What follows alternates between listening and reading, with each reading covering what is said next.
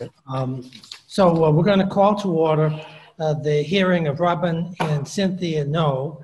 Their application is dated August 11th, 2020, and they're filed with the Board of Appeals seeking a special permit and a finding from the Board of Appeals that their property, which is a pre-existing non-conforming use, they want to undergo changes whether those changes are not more detrimental to the neighborhood than what currently exists. In this case, the applicants are requesting to build a 26-foot by 19-foot two-story addition to the rear of their property at 156 Ferncroft Road in Milton. The property is in a residency zoning district. The residence was built in approximately 1934 as a single-family residence and is considered pre-existing non-conforming. The applicants have filed a plot plan with the board. It's dated May 19th, 2020, and it shows the proposed addition would be built at a distance, was proposed to be built at a distance of 5.1 feet from the right side property line, when 10 feet are normally required by section 6C1 of the bylaw, and 26.91 feet from the rear lot line, when 30 feet are required under section 61 rear yard setbacks. My name is John Leonard, and I'm chairman of the Board of Appeals. And with us tonight are two board members, Virginia Donahue King and Nicholas Gray.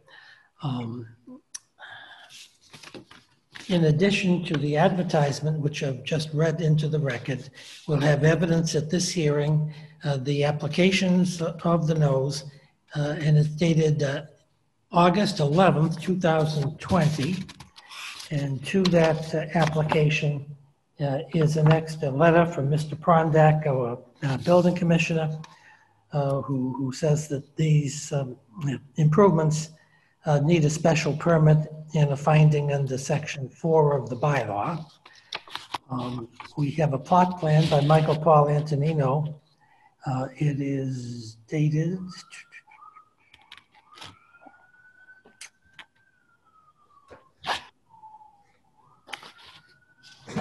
I can't find the date on it. Oh, there it is. It's right in front of me. May 19th, 2020. And it shows the subject property and the proposed addition in relation to the side and rear setbacks as we indicated. We have a set of drawings from Michael Blute, an architect, showing the proposed additions in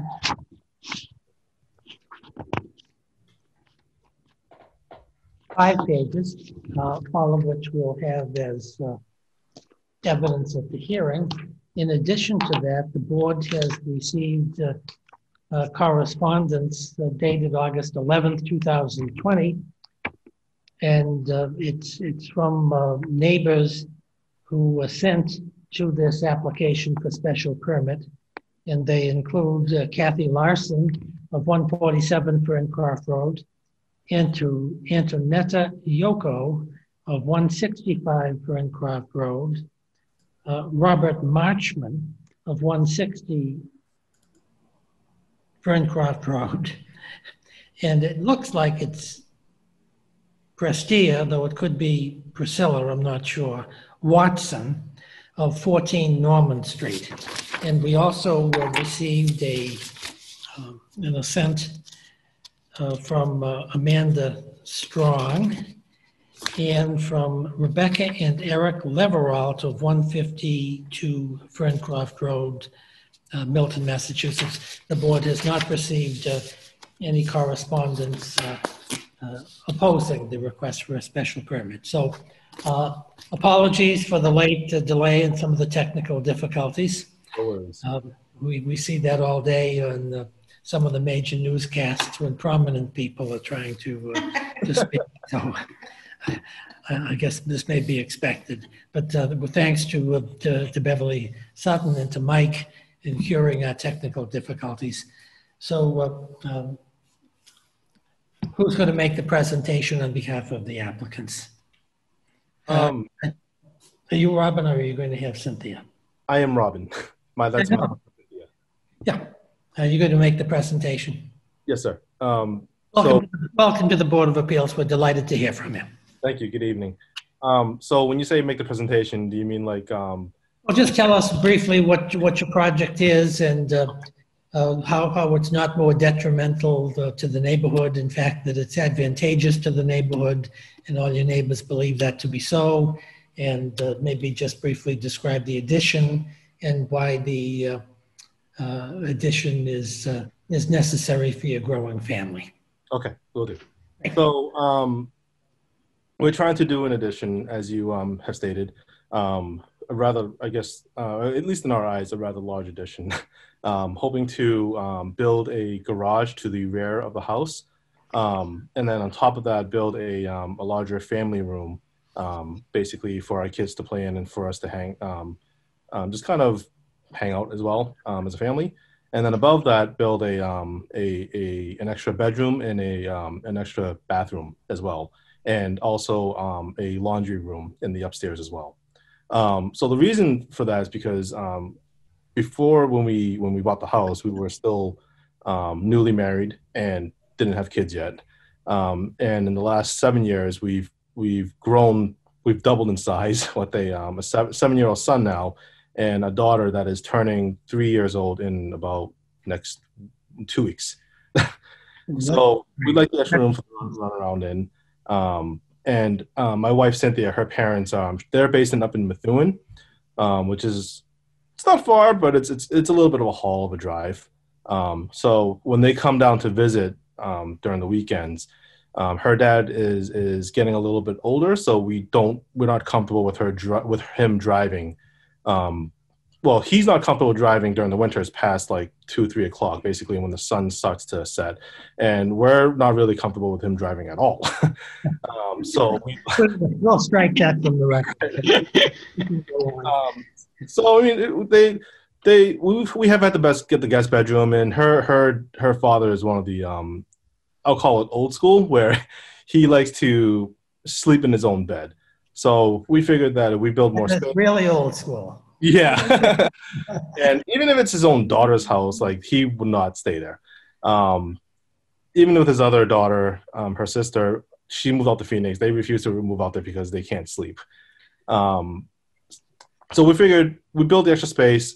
We build that space out and say, look, this is your bedroom now. You know, we have extra space. This is for you.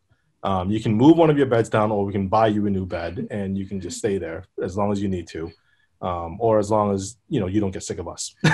And then in addition to that, I also have an elderly aunt myself, whose husband, my uncle, passed away basically 2 years ago.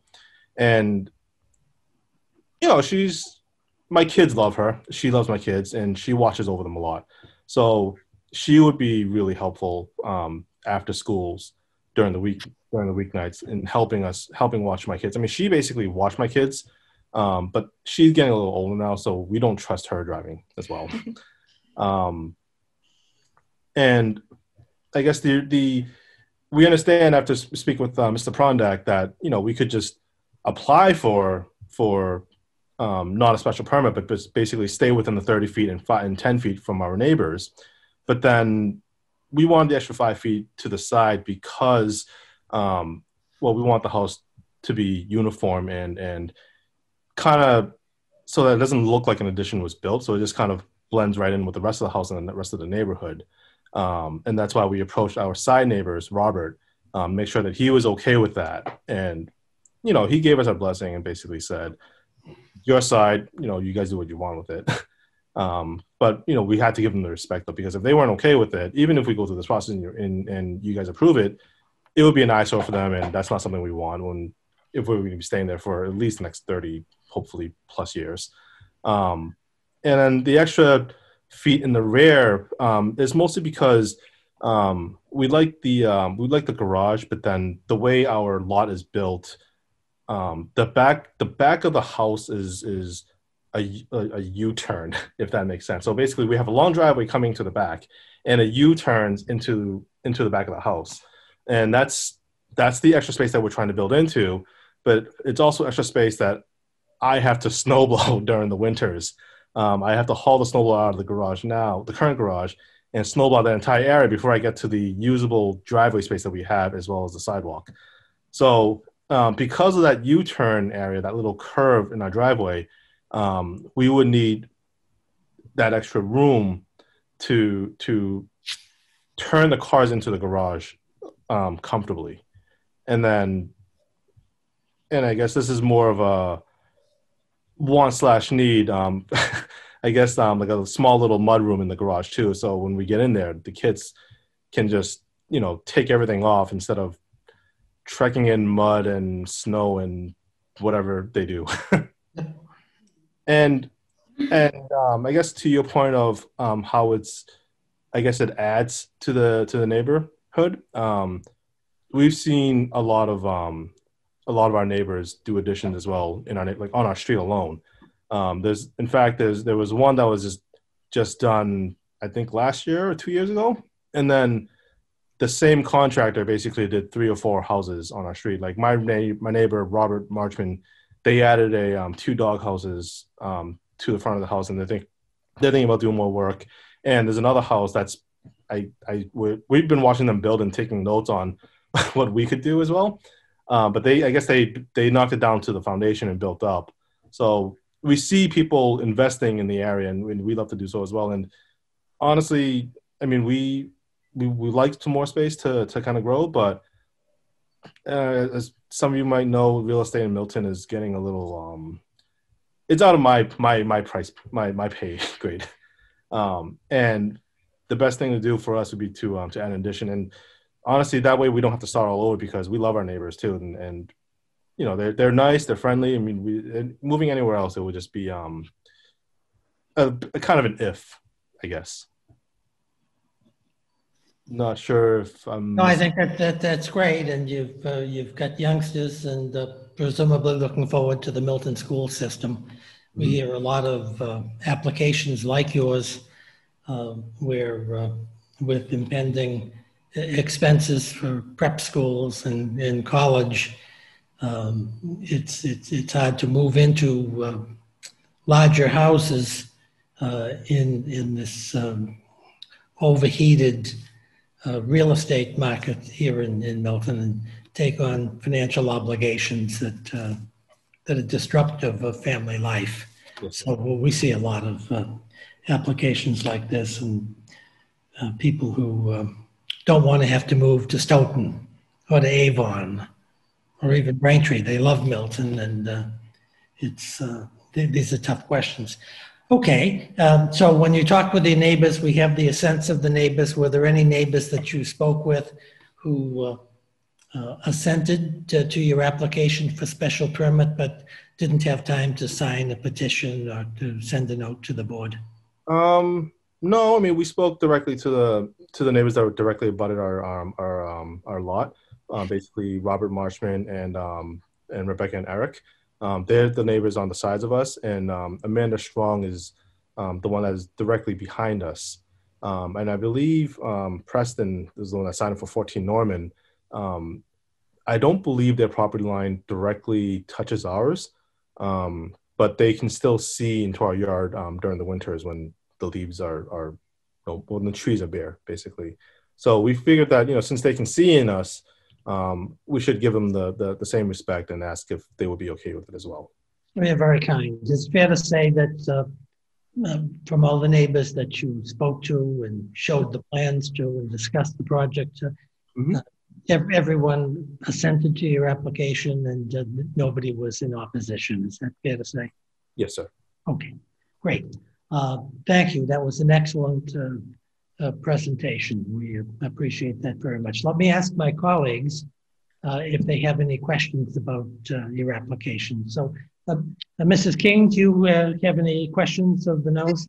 I think I just have one question. I don't have the plot plan in front of me, so I just wanted to ascertain if the current, let's see, the new addition would be 5.1 feet from the side lot line, and that, am I to understand that that is where the house is now as well, 5.1 feet? Yes. Okay, and okay, that was the only question that I had. I mean, Again, it was really we were asking for that 5.1 because we wanted the addition to be uniform with the current house. That way, it's not like I guess a set of Lego building blocks. Okay, let me, thanks, Mrs. King. Let me ask Mr. Gray.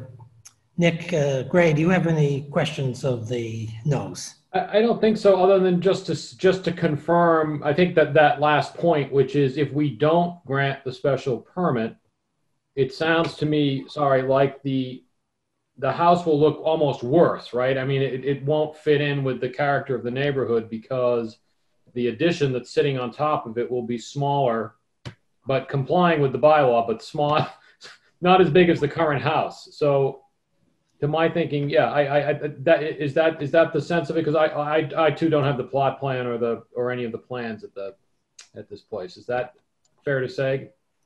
I would say so, just because, like I said, it would be kind of like Lego built. I guess I guess architecturally, or aesthetics, I would defer to my architect, Michael Blue, who's also on the line as well.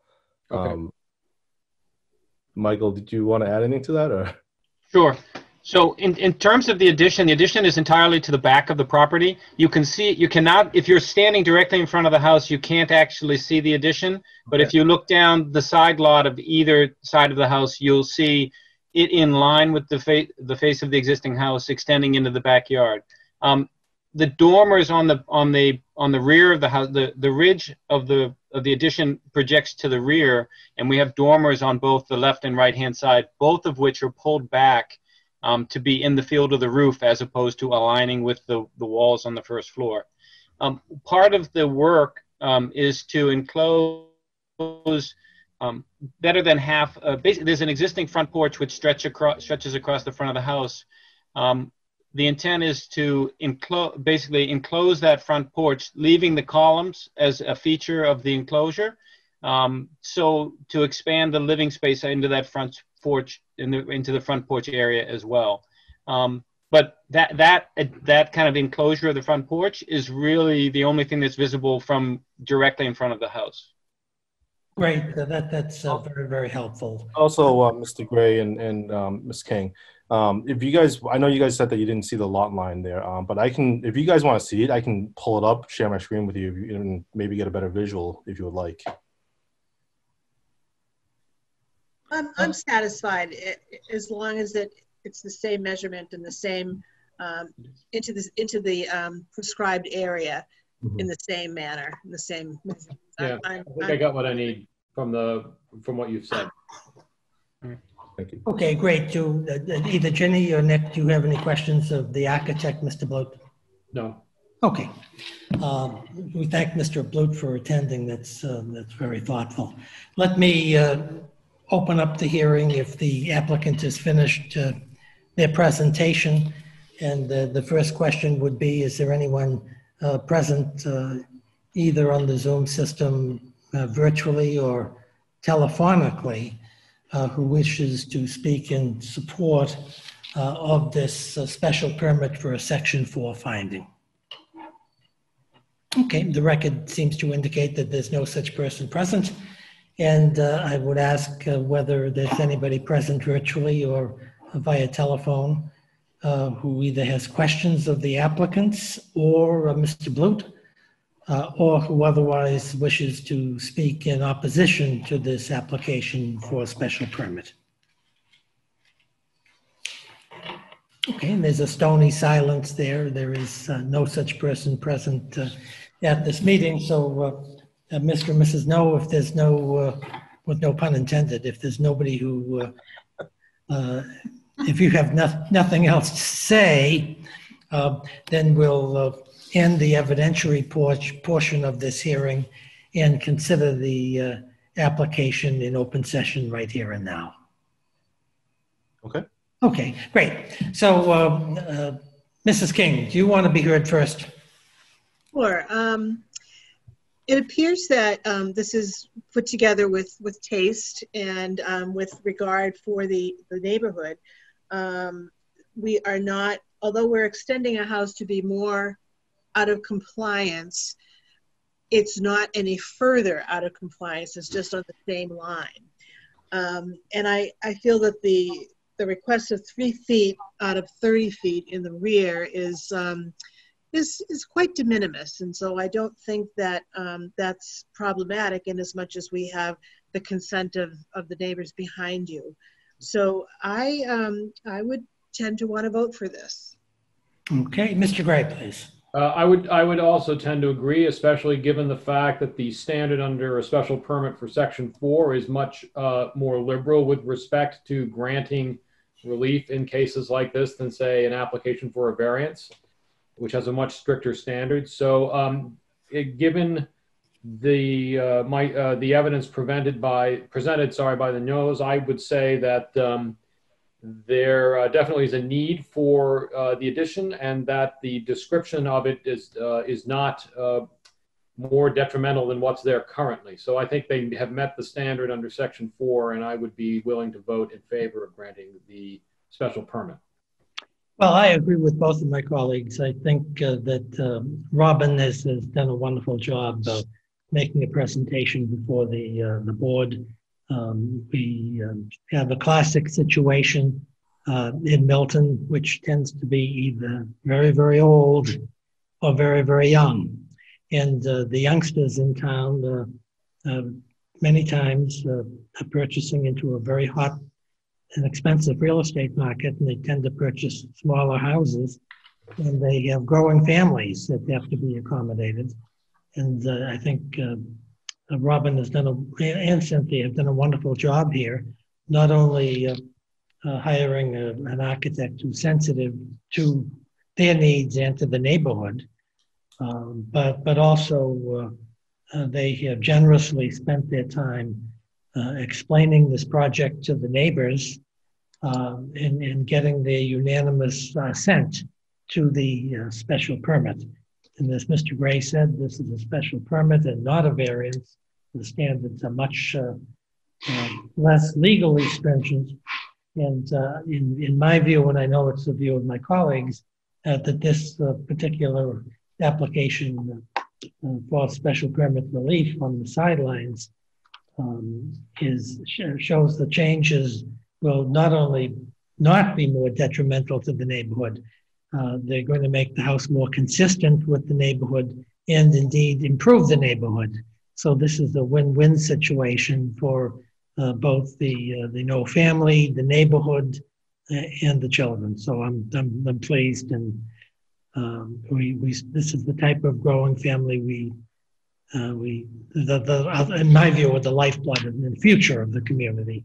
And this is exactly the type of people we want in Milton, in the Milton school system. And you'll find your children will probably be select persons or maybe be on the Board of Appeals someday. I certainly hope at least they become select persons or otherwise participate in town government. So all those in favor of granting the Section 4 finding and the special permit, please say aye. Aye. Aye. Aye. So we have a unanimous vote, 3-0, and congratulations on your special permit and Section 4 finding. Just as a matter of procedure, we craft our own decisions here at the board rather than sign standard form documents. So it will take maybe a week or 2 weeks to get that prepared and circulated and then signed by all of the board members. And at that point, it's filed with the town clerk. And even though there's a 20-day appeal period, even though there's been no opposition to this special permit application at the public hearing. So 20 days have to pass before the special permit is issued by the town clerk, or at least is certified by the town clerk. And then make sure with your architect that you record a certified copy of the special permit in the Registry of Deeds so that you make your special permit legally effective.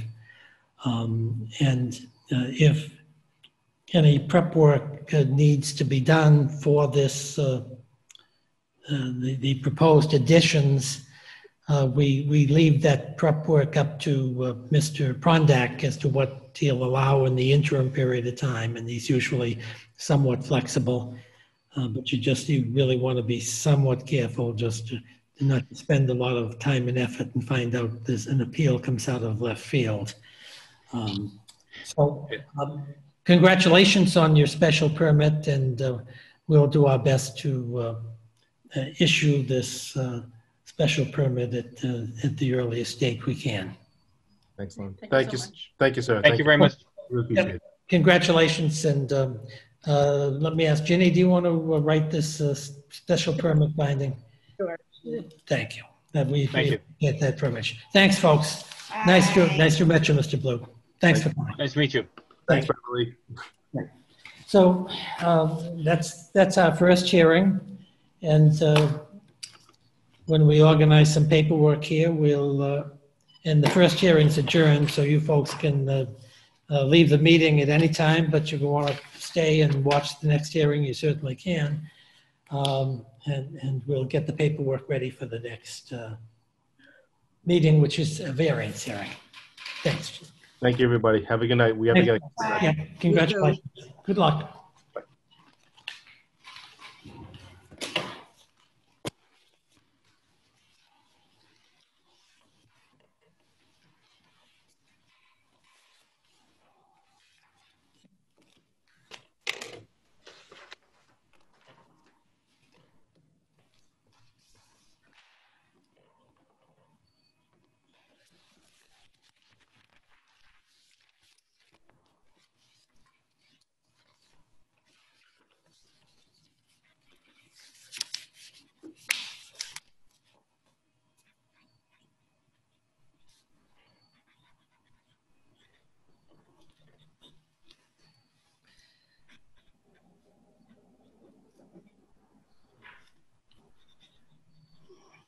Okay, we all set for our second hearing? We're going to call to order our second hearing of the evening. This is the 7:45 hearing, and it's on the application of Aaron Hatcher and Diana Matova. The application is dated June 25, 2020, and they seek a variance from Section 63 of the Milton zoning bylaw. In this particular application, the Inspectional Services Department received a complaint that a chicken coop and a roofed chicken pen structure were being built or has been built on the property at 102 Brook Road in Milton, and the structures are less than 8 feet from the side property, from the side and rear property lines, where the bylaw Section 6C2, dealing with the side yard property line, requires a 10-foot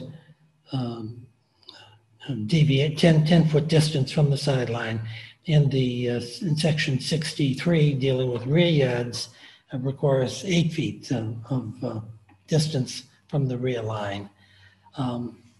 My name is John Leonard. I'll be acting as chairman of this hearing. And that my fellow board members are Nicholas Gray and Virginia Donahue King. In addition to the application, we have received the 6/25/2020 application. We have a letter from Birch Amer, Code Enforcement Officer for the Inspectional Services Department. It's dated May 26, 2020, with respect to this particular chicken coop and pen being not 8 and 10 feet from the side and rear property lines. We've received a memorandum from Diana D.D. Hatcher of 102 Brook Road in Milton. And it's 3 pages in length, describing some of the history of the project here. I'm not going to read that into evidence because I'm sure Ms. Hatcher is out there and is going to address most of these important issues. She was kind enough to file with the board photographs showing the chicken coop and the pen and some chickens and the fence and where the rear lot line is and showing the distances. So we thank the applicant for all of those documents. We have a second memorandum from D.D. Hatcher. It's dated September 13th, 2020. And we have another one, an earlier one, August 6th, 2020, related to the application. And we also have received some correspondence with respect to this particular application. We have a letter from Charles and Iseline.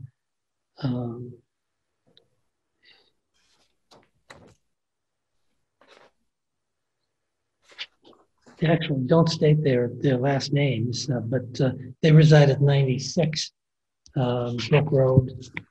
And they write to the board, they've received the notification of the application for a variance. And they're writing to Aaron and Diana that they weren't aware that there were issues being raised with respect to the chicken coop. We're surprised to learn that it was an issue. They have no objections to the chicken coop being located less than 8 feet from the property line. And they have not experienced any foul odor, I think they mean. It says odor, but I think they mean odor. Or chicken noises. And they wouldn't know that the chicken coop was so close to the property line. So they asked the board to grant the variance. And they're sure that this chicken coop is not the first one to be built in the town of Milton. And they will try to join on the Zoom meeting. So we thank Charles and Iseline for their kind letter. We have a letter from Gloria and Gladiola Emil, E-M-I-L. And they're from the Bouncy Bean Home Child Care at 103 Brook Road, Milton, Massachusetts. And they write that they're in support of their neighbors, Aaron and Dee Dee Hatcher, who have a chicken coop on their property. They're in full support of keeping the chickens and the chicken coop where it is, since they feel its presence in the neighborhood has been an improvement. As the business owners of a family child care program and educators, they feel that the chicken coop and the pen, I'll call it, has not been a bother, but rather an improvement to the neighborhood.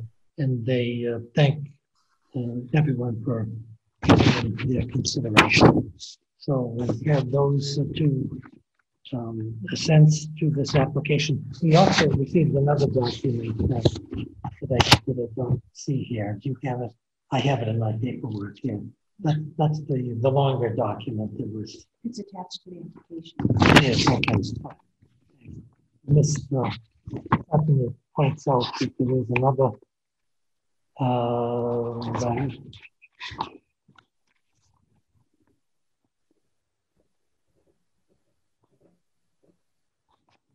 this is the applicant. I'm looking for, bear with me, folks. Yes, I have it, but we also received a letter, which I recall here. This is a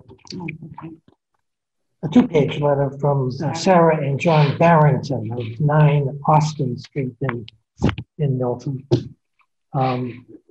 This is a fairly lengthy and detailed letter. Let me just ask, is Mr. and Mrs. Barrington, are you virtually present or present by telephone meeting, telephone for this meeting? Yes. Okay, and you folks intend to speak in opposition to the application? Yes, we do. Okay, great. So if you have no objections, and they also enclose a couple of photographs from their residence. Rather than reading this lengthy application, because it will put people to sleep, if they're going to testify, then why don't we have this as evidence, but we'll listen to you, and you can basically explain what the letter is all about and how it relates to your position. Is that satisfactory to you? Okay. It is, because I mean, I'll spend 10 minutes reading this, and I think nobody will, unless they have it in front of them, they really won't understand what was said at the end of it, because it is very intense. Let me just say, by way of framework, the letter believes that this use and the positioning of the chicken coop and pen is a nuisance, is a degradation to the character of the neighborhood, that there's no hardship involved, that it decreases property values, that it disrupts the peaceful enjoyment of neighboring houses, and here the process was not followed, and it's not a precedent that should be allowed by the Board of Appeals. So we thank the Barringtons for submitting this letter with our paperwork. So let me cover a few more preambles and we'll get to the hearing. My name is John Leonard. I'm chairman of the Board of Appeals. And with us tonight are fellow board members Virginia Donahue King and Nick Gray. And the rules of the board, we'll first hear from the applicant as to what her position is regarding these issues. And then we'll hear from any person who's present who wishes to speak in favor of this application for a variance. And then we'll hear from people who either have questions of Aaron Hatcher and Diana Matova, or who otherwise wish to speak in opposition to this application. So we're tape recording the proceedings, even though they're being televised here. And the tape recording is the official record of this particular hearing. So I think without further ado, is Mr. Hatcher and Mrs. Matova present tonight? Yes, we are. Oh, good. There you are. Thank you. You didn't show on my screen, and I was afraid you'd be speaking by telephone, and that's always a very difficult way to do it. So, Well, we're here. Okay, great. And looks like you're in the family room. Yes. Welcome to Notice that when they're little ones. Yeah, well, I know exactly what you mean. So welcome to the Board of Appeals, and why don't we hear from you in support of your application, and then we'll see if the board, like the first hearing, I don't know whether you were present for that, we'll see if the board members have any questions, and then we'll just move on with the hearing. So who's going to be making the presentation? I will. Great. We're delighted to hear from you. Thank you. So a bit of background context to this situation.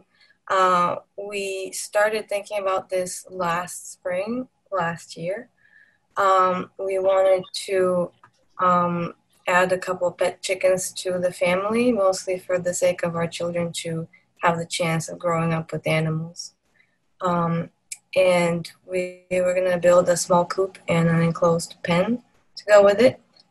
Before we did that, I looked up chicken keeping on the Town of Milton website and read whatever I could find there. It wasn't much. I talked to animal control, and I was told that chickens in chicken coops are not regulated. I wasn't sure what kind of structure that will qualify as. What year was this? What year was this? 2019. Oh, 2019. I thought it may have been longer than that. Okay, 2019. Great. So spring of 2019. Yep, thank you. Based on size, I found that I don't need a permit to build it.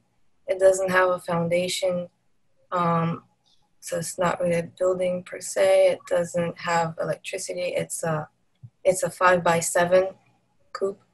I couldn't find more detailed information, and I've seen other people's chicken coop. Chickens are growing in popularity, by the way, nationwide and in Milton. I've seen other people's chicken setups, and they're usually along the fence, somewhere in the back. So I thought, okay, well, I couldn't find anything against it. And the neighbors who are on our side, Charles and Iseline, who are here tonight, don't mind the coop being there or the chickens. They say they love chickens. They're not bothered by it. The neighbors in the back, right now, that's where John and Sarah live, but at the time they didn't live there yet. There are other neighbors. We had a very good relationship with them as well. But the house was sold. They were renting. The house was sold, and it was unoccupied for a while. So the coop was built. And after it was built, that's when John and Sarah moved in. We met them a few months later. The coop was already there. They didn't say anything against it. I hadn't built the pen yet. The pen, again, before building it, I went on the Milton website. I looked for any regulations, but I wasn't sure what kind of structure that was, because it's a fence, but it's not a fence. I wanted to put a plastic roof on it to keep it dry so it wouldn't smell. So I wasn't sure how to look for information on that, so I called the building department. I spoke with two of the inspectors independently, Joe Prondak and Jay Ballou. Forgive the spelling, I don't know how to pronounce it. A bit tricky. I described how I was going to build it and where it would be. They said, that's fine. I asked, well, can I put a plastic polycarbonate roof on it? Not a real roof, just corrugated panels from Home Depot. And they both said, yeah, that's fine. You can put it anywhere you want because we don't regulate that type of fence structure. Can I Joe did ask. Can I try to stop? I just want to ask one question so we have it clear. Yeah. Are you testifying that either Jay or Joe told you you could build the chicken coop in its present? Oh, The pen. The pen. yeah. Pen The is exterior pen. Yeah, it's a welded wire fence. Yep. Which has a polycarbonate corrugated plastic roof on it.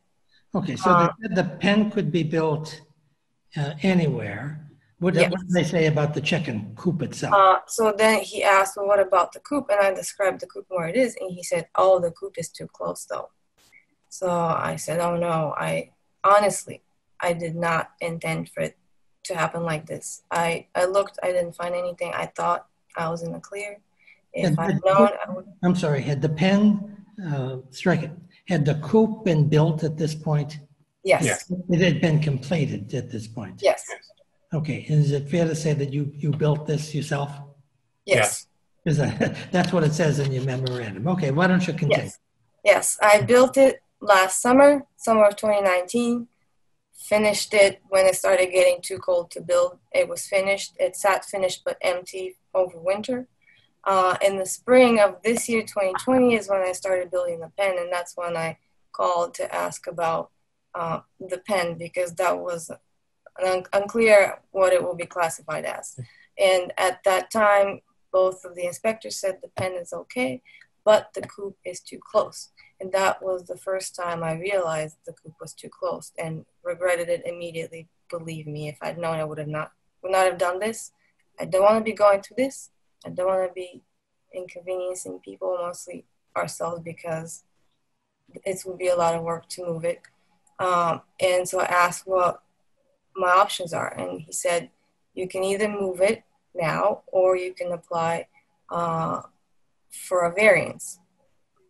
But if the neighbors don't mind, then there's no problem. And at the time, so I first called in the fall of 2019, ahead of building it. That's before John and Sarah moved in. And he said if the neighbors don't complain, then there's no problem. So I decided to see if I'm sorry, who said that? Was that either Jay or Mr. Prondak? Mr. Prondak. So I talked to Mr. Prondak in the fall of 2019, and then again in the spring of 2020, and I spoke with Jay Ballou in the spring of 2020 as well. So in the fall of 2019, when I spoke with Joe Prondak, he said that the coop is too close, but the pen with its roof is okay. And sorry, just to clarify, we called about the pen because, again, we wanted to make sure that that's the part we worried about, mostly because it had to have wooden structures that go in the ground, as a pen. We knew that putting a structure in the ground, to affix it there, pouring concrete, that might potentially make it qualify as some kind of different structure. That's when we were told at the time pretty clearly that it's a fence, unless we put a floor in it. That was the criteria that we were given. That it's a fence, that putting the polycarbonate roof doesn't matter, that the main criteria they used was whether or not it has a floor. And we zero intent to have a floor in there. So that was our understanding before we started building it. Yes, so fall of 2019 is Who told you that, by the way? Joe Who told you? Okay. You asked them both, didn't you? Jay, that was the spring. In the fall, I spoke with Joe Prondak, and he said the pen was okay, even with the roof, because it doesn't have a floor. Yep. The coop is not okay. I can either move it or apply for variance. But if the neighbors are okay with it, then there's no problem. I don't need to do anything. At the time, I think there was no one in the house where John and Sarah live now because it was changing owners. Then Let me ask you one question, just to have it clear. When you spoke with Mr. Prondak in 2019, that was before you constructed the coop. Is that true? It was after I built the coop, before I built the pen. Okay, so and that's after it was built. He told you that as long as nobody objects, you can do anything you want. Is that what he said? I don't want to put him on the spot, but that is what. Or did he say something to the effect that, well, you can probably get a variance for the coop as long as nobody objects to the variance at a hearing. Let's say, yeah. Is that more of what he was saying? Well, that if someone objects to the coop, that it might be taken up formally, but that we could apply for a variance. Yes. Okay. Given that it was built with all the best intentions, checking the information we had and everything at the time. Okay. Yeah. All right. So that sounds more in keeping with yes. what Joe normally would say. So why don't you go on, please? Yes. So we decided to go with the variance, but being that he said that the pen would be okay, I proceeded to build it. And while I was building, I would occasionally run into John Barrington in the backyard. We would talk. He was very friendly. He would ask about the chickens. I would tell him he did not object at all in the beginning. I offered him eggs. When the chickens started laying, he said, "That sounds wonderful." And we talk about the kids and the chickens and whatever. And I thought everything was fine. At this point, the coop had been there for half a year. I'm surprised that if they have a problem with the structure, that they didn't raise concerns all that time. And I was almost finished building the pen when one day him and Sarah came out, and all of a sudden they completely changed their position and got very hostile and said that this is not okay, it needs to go now, get rid of it.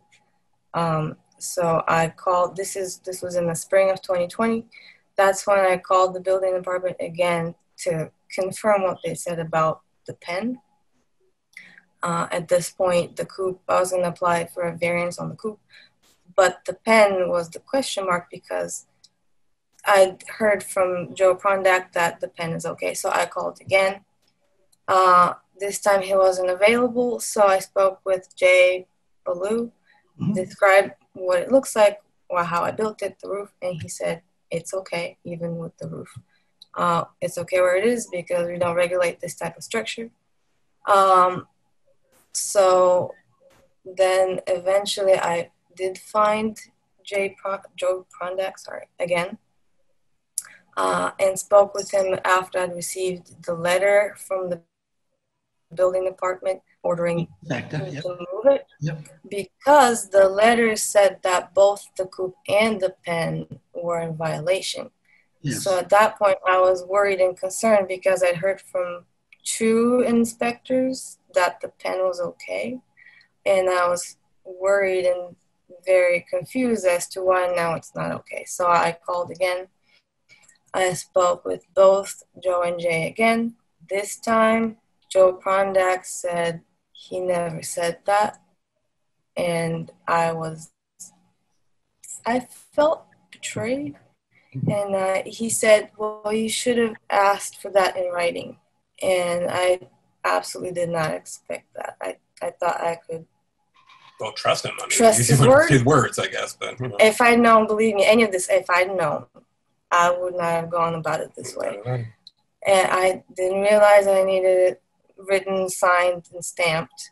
So I called and asked to speak with Jay Ballou again to see what he would think about our previous conversation. And he said he doesn't know why Joe would say that. And he himself said that he thinks it's okay. So he stood by his word. He said, clearly we have some internal disagreement within the department of whether this structure is okay. So I don't know if they've figured that out or not. Now, both of them said that if it didn't have a roof, it will be okay. Jay says it's okay even with the roof. Joe says take the roof off and it will be fine. So really what it seems like, if we took the roof off, the pen will be fine. So we're only talking about the coop. And so I have a follow-up question. I don't know if this is the time to ask, but let's say if I took the roof off, can I put a tarp over it or greenhouse plastic or something that's not a roof, but it would achieve the same purpose? Now, the reason why I need a roof on there isn't just because, oh, I want a roof. It's because the waste management system for the chickens is if it stays dry, it won't smell. And we've had the health department inspect over a dozen times already because the Barringtons have been complaining so much. So they've been here, they've sniffed, they've gone inside, they've never found any smell or any nuisance. That's because everything is very dry. It's in everybody's best interest that we keep it dry. So if I have to take the roof off, I'll take the roof off. But I'm just asking if there's any kind of covering I can use that doesn't qualify as a roof and won't be in violation that I can put on it to achieve the same effect. And then the coop itself, as we've learned, is indeed too close, which was not intended on our part. We never meant to be a problem for the neighborhood. In fact, the way we built the coop is it's not like you might imagine a little wooden shack rusty with, animal enclosure. It's a replica of our house. It has the same shingles, it has the same paint, it has real windows and doors. So it's not an eyesore for the neighborhood. It looks like a cute little mini house. And the pen itself, it's stained wood with black hardware, and we meant to make it look nice. As for complaints, when John and Sarah turned their opinion around, started complaining, we promised we would address every single concern, and we did. Ask them what their problem was, and I addressed every single one. One thing they said, they thought that rainwater would pour onto their property from the roof, which there's still a space between the roof and their property, but whatever. I said, I will put gutters on it. And they said, no, that's not going to help because we're not interested in solving problems. We just don't want this here. But I was determined to solve problems because if there's a problem, I want to address it. So I did put gutters on it anyway. I put 2 security cameras, one inside the coop, one in the pen, that transmits sound, so I could monitor from our house if the chickens are being too loud. We hatched them from eggs for the kids to watch the development of the egg and the chick and to raise them. It's been a great experience for the kids, by the way. So because we hatched them from eggs, we couldn't control if we'd get any males or females. But we were determined not to keep any roosters. We told everybody that we're not keeping roosters. They're allowed. I agree. Yeah, they suck. I don't want to be waking at sunrise with a rooster. Yeah, like no. They're aggressive. We have little children playing with them. We don't want roosters. That was never the plan. And we got rid of all of them. Out of the 11 chickens, it turned out that 6 were male, 5 we butchered, and the last one we relocated. Found him a new home. So right now we have 5 female chickens. So that was the noise complaint. Then smell, we have a odor and waste management system. We do gardening. We have a large garden, and the dirty bedding is going into the garden for fertilizer. In fact, we just did that last weekend. We scooped everything out of the coop, buried it in the garden, to kind of compost over winter. So it's a closed system. We don't need the Milton trash service to pick up chicken poop. Yep. We are managing it ourselves. Like I said, health department has been here on and off all summer over a dozen times already. They've been inside, they've sniffed. They don't find any problem at all. A noise concern has been abated because the roosters are gone.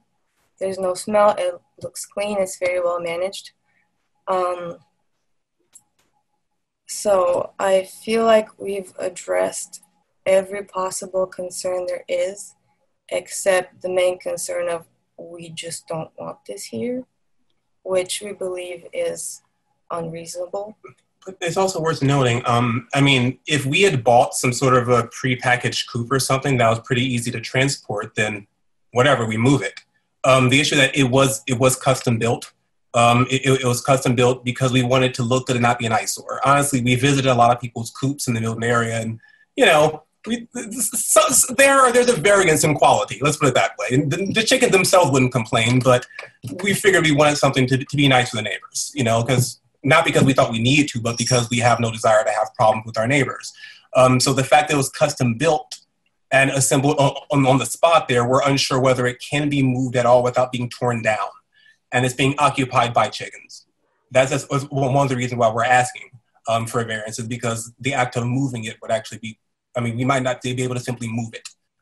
You know? I want to elaborate on that. And again, believe me, if I could magically poof it out of there and place it somewhere else, I would. But because of the way it was built and the place it was built in the corner, and our property is on a slope, so we've been told that machinery can't get in there because of the slope. So we can't just get a tractor or forklift or something to drag it out by, because of the slope and because of the way it is behind the garden, which is a raised bed. The space is very confined. It was the perfect space for the coop because it was in the back corner. It wasn't used for anything. We can't grow anything there because it's in the shade of a large tree.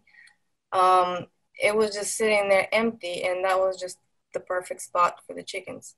One more thing I want to add among the concerns that we addressed was we put a very tall privacy fence, as tall as the structure itself, between us and the Barrington, so they wouldn't have to look at the chickens. So there's that tall privacy fence, the gutters, the cameras for listening, and as soon as we heard someone crowing that day, we took care of it. And the smell system and everything, we've been very responsive to complaints and addressing everything as it comes up. But at this point, even though we would love to address this as well, it would be incredibly difficult to move it just because of where it is and what it is.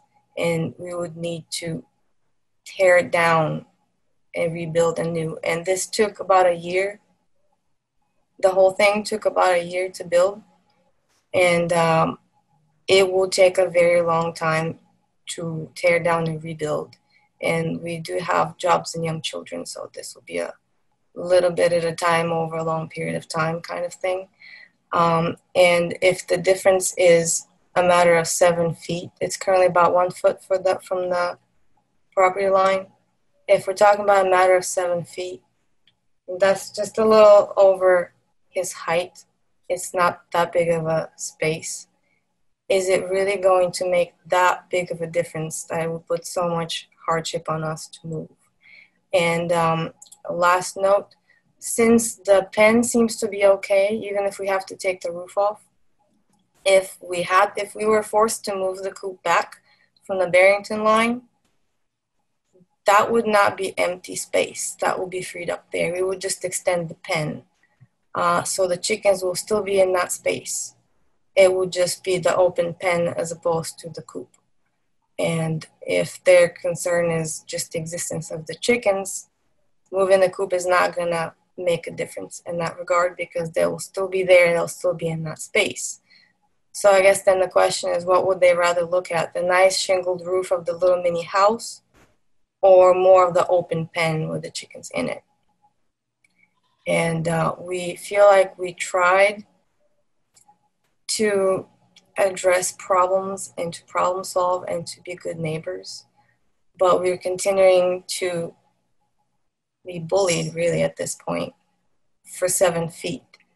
And we just feel that that's unreasonable. Okay, thank you very much. Do you have anything else you'd like to say? I think that was all. Okay, I've got some questions that are just too long, but I'm going to try to summarize them and not take up too much time here. Is it true that the first time that you sought to put the chicken coop on your property was 2019? Yes. Okay, and did you file an application with the Milton Board of Health to get a permit to build the coop? I was told that Milton does not regulate chickens and does not require permits for keeping chickens. Who told you that? Animal control and the health department.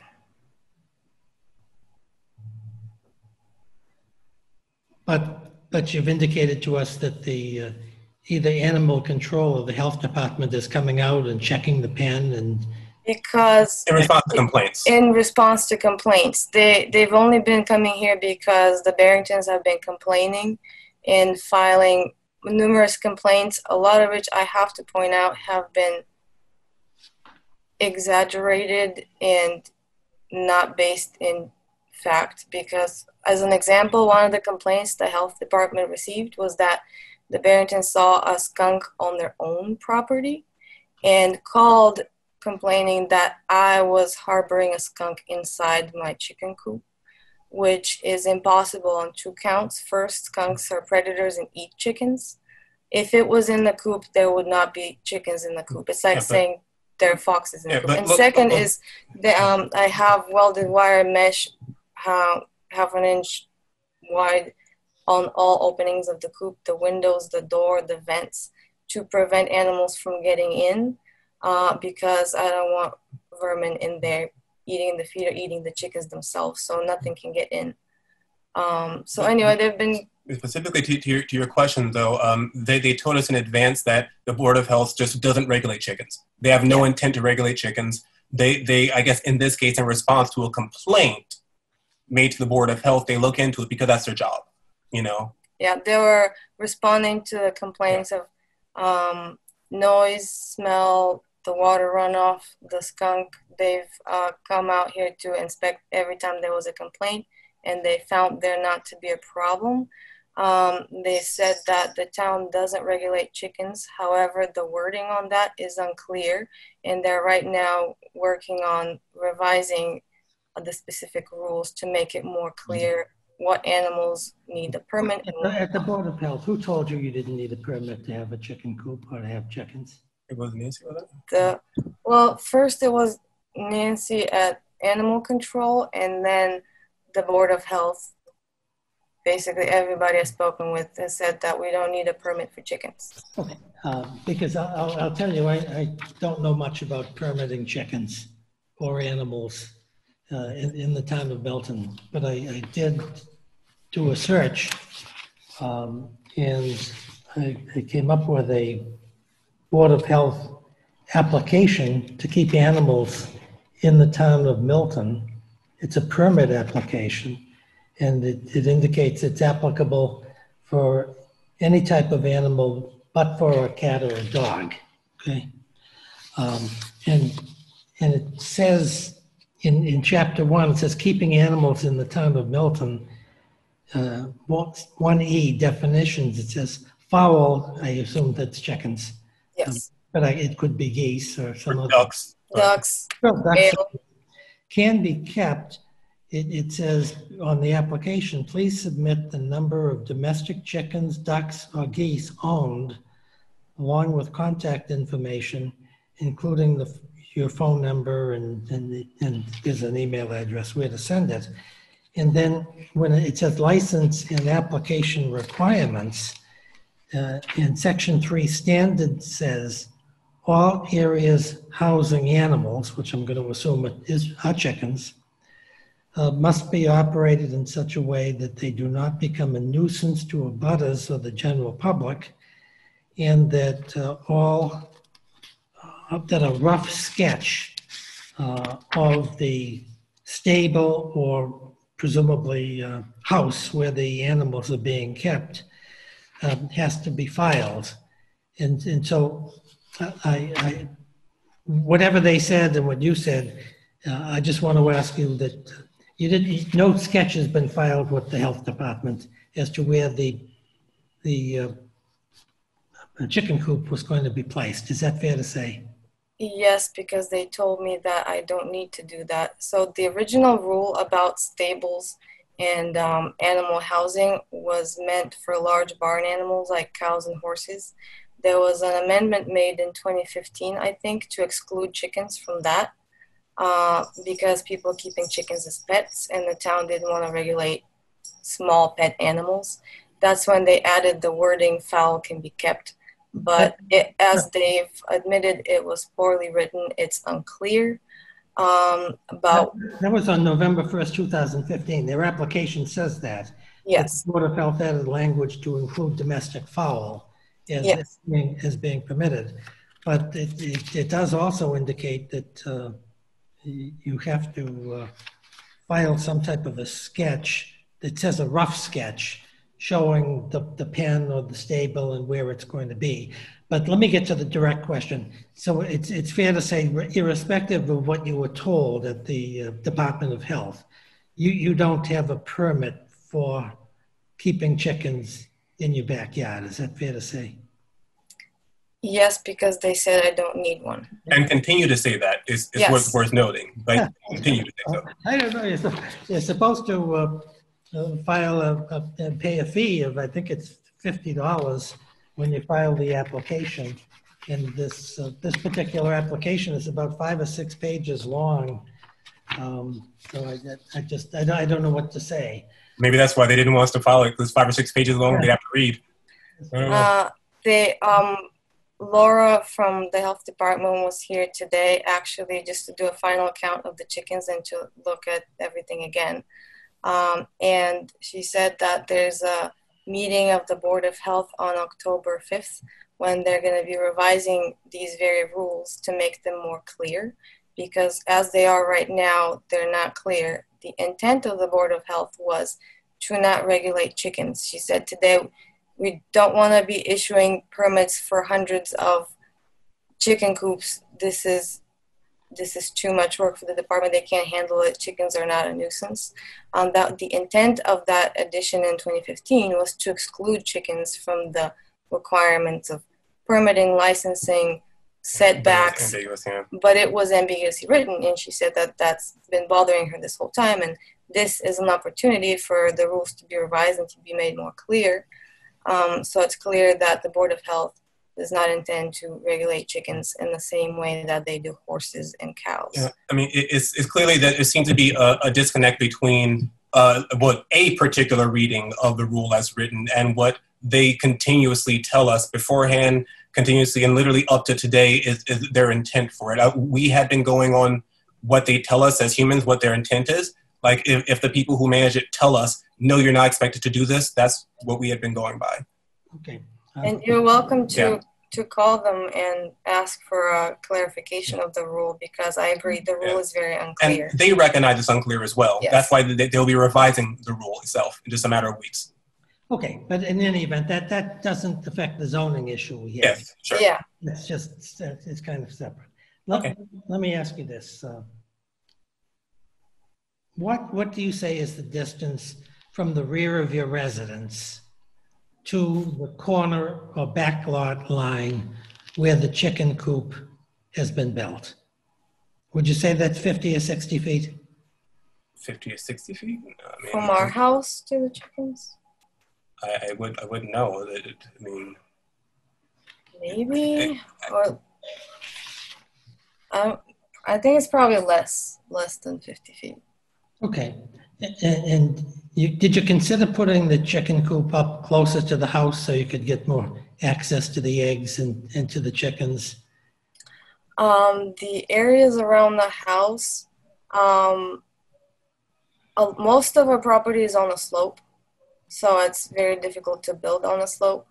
The flat area that we have immediately to the back of the house is the kids' play area. Again, because it's dangerous for them to play on a slope. Like I can't put the swing set on the slope. So we have their swings and slide and things where they play. Do you know the grade, the approximate grade? I know you're not engineers, but do you know the approximate grade of the slope from the residence, which is sitting on near the street, and the rear lot line? Is it the residence is 5 feet higher or 10 feet higher than the rear? it's a full story. So completely from the basement to the top, from the 4 story. So it's probably about at least 10. Yeah, 10 to 12 feet. Yeah, 10 to 12-ish. Yeah. Because from the front, the basement is completely underground from the front. Yeah. But on the back, the basement is ground level. Okay. So the height of a story. And it's a full-size basement. I mean, the ceiling there is at least the height of the one up here. Okay. So now, at the present time, you have 5 chickens. 5 hens. They're Yeah. all females. Females, yes. They're all females. 5 females.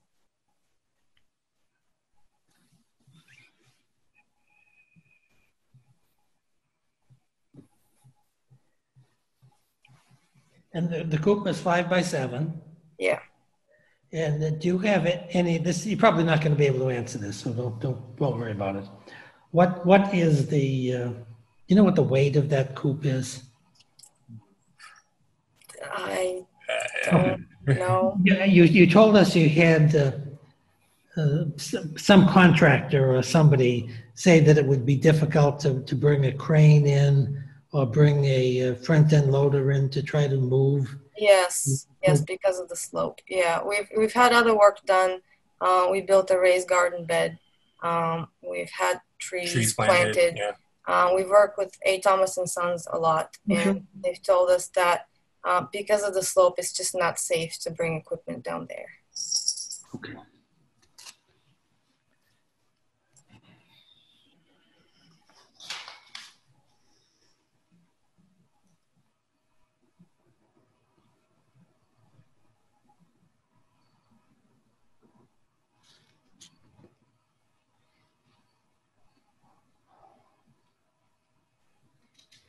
And can you tell us how often do you clean up the coop? You do that on a regular basis? The coop is kept very clean, yes, and there's no smell. And it's as verified by health department. Whenever they come out here to investigate noise complaints, they also take a look around and take a sniff around, and they've never found any smell. Okay.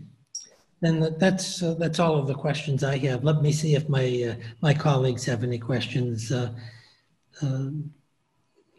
Mrs. King, do you have any questions of the applicants? I don't know. I think they've given a very complete presentation. Okay, Mr. Gray, do you have any questions?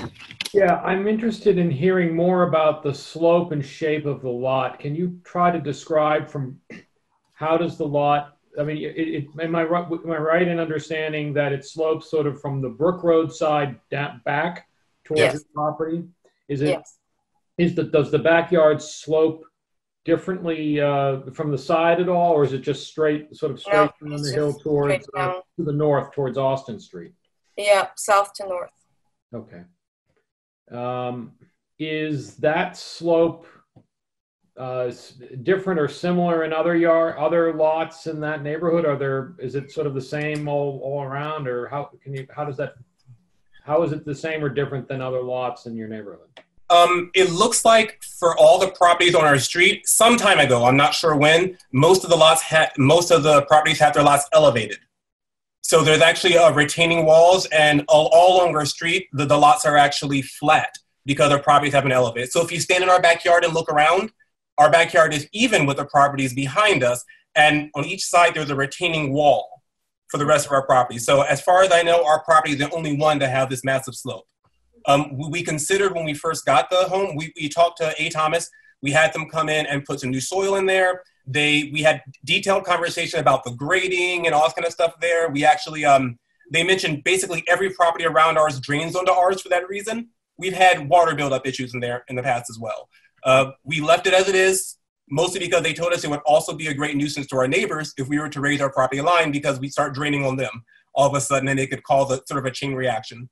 But we're the only property on this section of Brook that has such a slope. The rest have long in the past, I imagine, raised their properties up and put retaining walls in. Okay, thank you. That's it for now.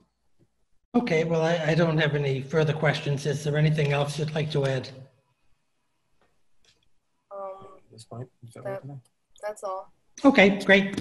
Thank you for your presentation. Let's see, is there anyone present either virtually or on telephone who either has questions of the applicant or who otherwise wish to speak in support of this application? Okay, the record indicates that there's no such person present. Is there anyone present who wishes to speak in opposition to this application for variance? Yes. Yes. Hi, Mr. Leonard. It's Joseph Andrews, and I've had the pleasure to go before the Board of Appeals for variance to have our deck built on our home at 11 Austin Street, and my property is directly behind Aaron and Dee Dee's property. Hello, Mr. Gray, Ms. King. My neighbors, Charles and Celine, who I met years ago when we first came before the Board of Appeals to have our deck built, and they surprisingly and unbeknownst to us showed up in support of our request for a variance. And unfortunately, over the years, we haven't had a chance to really get to know them, but they did support our second application, which we greatly appreciate. I've gotten to know our neighbors to the right, both John and Sarah and Desiree, and your husband, whose name I always forget, I'm sorry. But that's, again, it's more reflective of just, I guess, times. And we've gotten to know Aaron and Dee Dee a little bit over the time. And I must say that my heart is racing, and I am not happy to be here tonight to oppose this. I want to say that, first of all, because Mr. No said very eloquently in the beginning of his presentation for his special permit for his addition, how he consulted his neighbors first, and he went and talked to his neighbors about his addition and his project before he even submitted a building permit, a request for a permit. And I really believe that we would not be here today if that same courtesy had been extended to us as neighbors who directly abut Dee Dee and Aaron. But to be honest with you, I am not greatly impacted by the pen because it's closer, although it directly is behind my neighbor Sarah and John's property. It is maybe, the pen is probably, I don't know, maybe a foot or two from my property line to the right corner of my property line, but again, really close. So I'm a little dismayed by the fact that we're here. We didn't have the discussion ahead of time, because I've been in the town since 1998, and I've had the pleasure of working with the Board of Appeals, the building department, Joe Prondek, Jay. I've actually had Jay come out once when I was trying to put some pavers down in the front of my house, and he told me that I couldn't put the pavers down, and I thought it was, well, you know, right in the front of the house. Why? And he explained why, and we didn't put the pavers down. I also, unfortunately, my mother-in-law, who is deceased now, had a contractor who built a finished apartment in her basement. And unbeknownst to her, he didn't pull a building permit, and she didn't know because she's an immigrant, didn't speak English very well, what the process was for requesting a permit and coming to the Board of Appeals for a variance for in-law apartment. And she was told that she had to tear that apartment out, which meant removing a kitchen, all the plumbing, electrical, and plumbing in the bathroom, in the kitchen, and electrical, because she didn't follow the process. So my opposition to this is, and I want to be clear about this, is not because of chickens. The chickens, to me, have been less of a nuisance than I thought they were going to be. When we first moved on our street in 1998, the neighbors across the street from us had roosters. They had 2 roosters.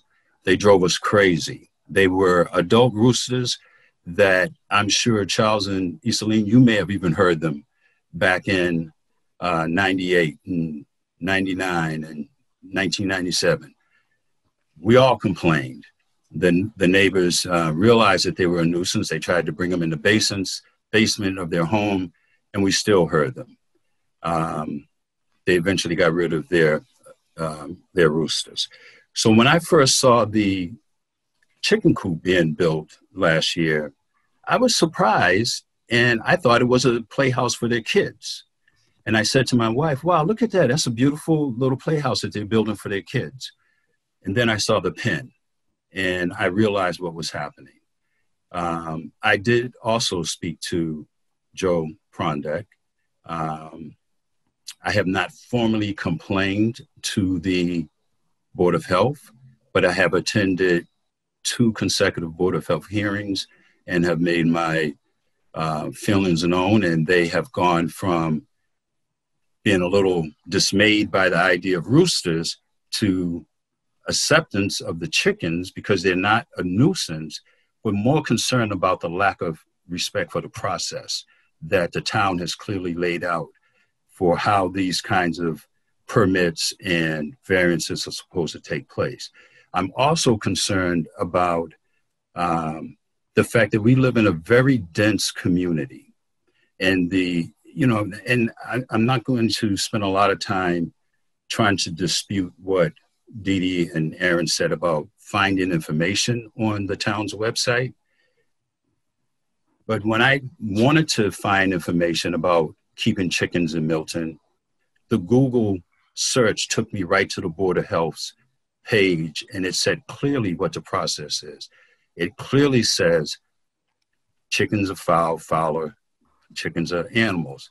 Domestic farm animals that are housed in a structure are housed in what's called a domestic stable, so to speak.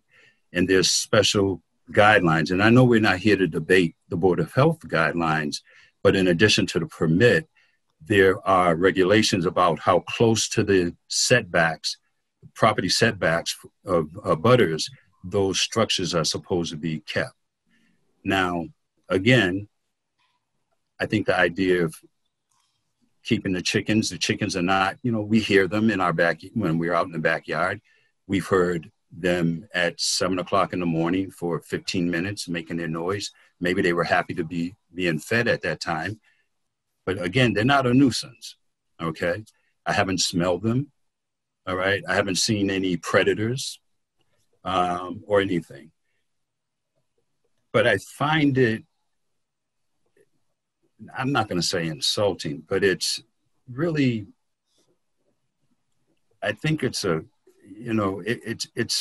it's a dismay that the excuse that we couldn't find the information or the information is not clear is being used to set a precedent and to bypass a process that all of us, Mr. No, I had to follow more than twice, and my mother-in-law had to follow, which led to her losing thousands of dollars. So the information is easily accessible.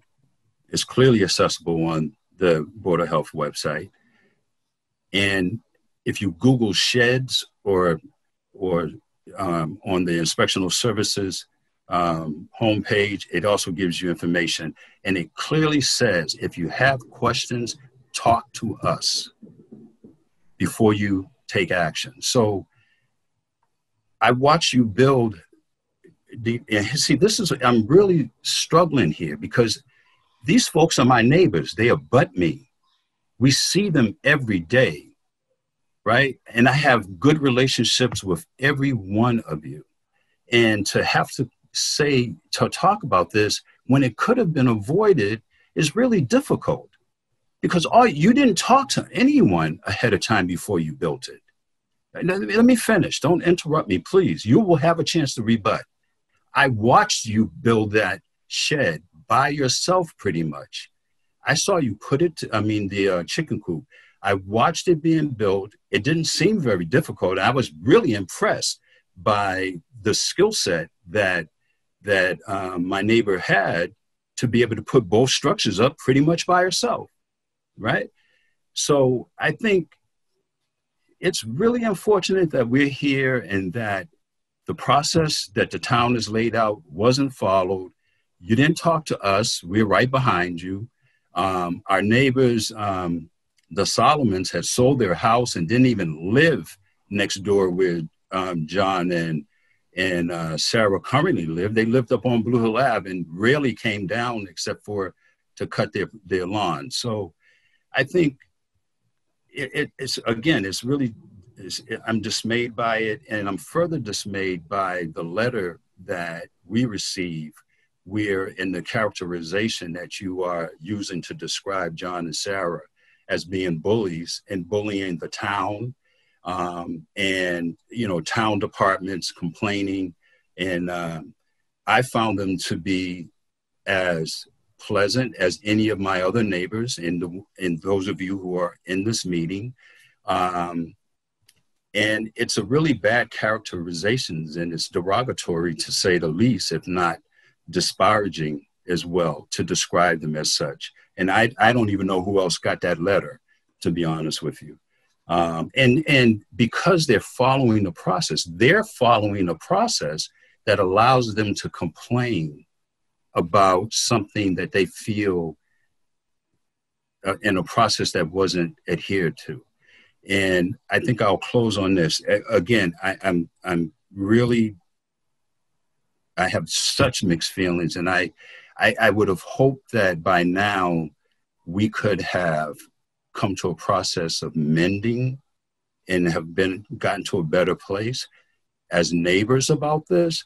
But the letter that you sent out asking for our support is why I'm here expressing how I feel so strongly about this process and opposing it, because I felt my neighbors and that live next to me, John and Sarah, who I like as much as I like, and I know Charles and Iselene and, Desiree and her husband, and even you guys. I mean, we don't talk much, and you guys are out in the backyard. We probably haven't spoken in over a year or two, but I think, again, it's distressing. It's really disturbing that we're here now at this point, and it could have been avoided with a conversation.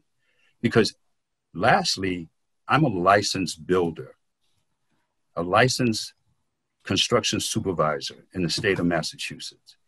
I know the building codes. I deal with Joe. I deal with Jay and the other inspectors, be they plumbing inspectors, wiring inspectors. And if you had asked me about it, I would have said, and also because I've gone through the variance process, I would have said, well, I think you guys at least should talk to Joe. I think based on what I know about structures in the zoning laws, it would be illegal to put it that close. You wouldn't have been, then at that point, you would have got more guidance from the town and would have saved what you're now describing as an inconvenience if you have to move it. So,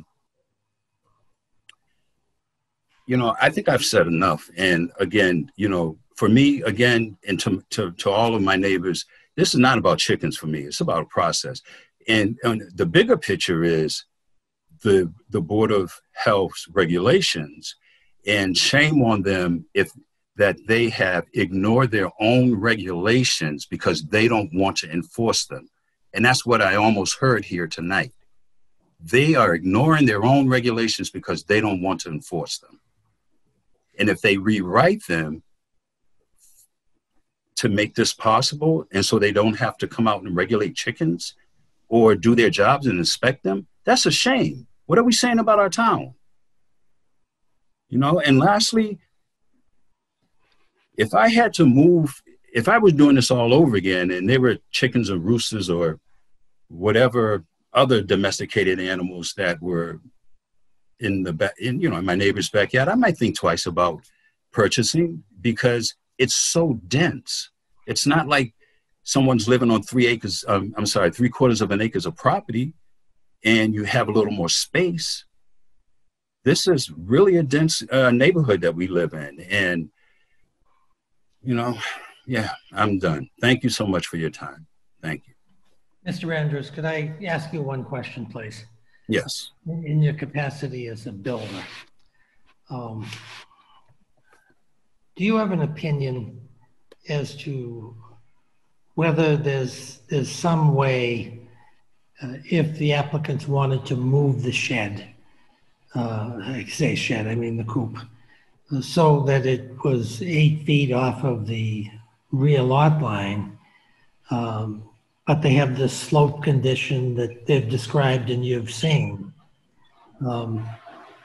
Is there perhaps an easier way, or what type of methodology would you suggest to try to move the shed without having to dismantle it and build it somewhere else on the property?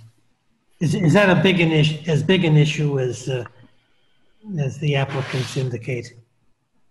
I know they spoke with Bunny Thomas, AJ, I think it is Thomas and Sons, and they seem to indicate that it would be very, very difficult to move the shed, the coop as a unit.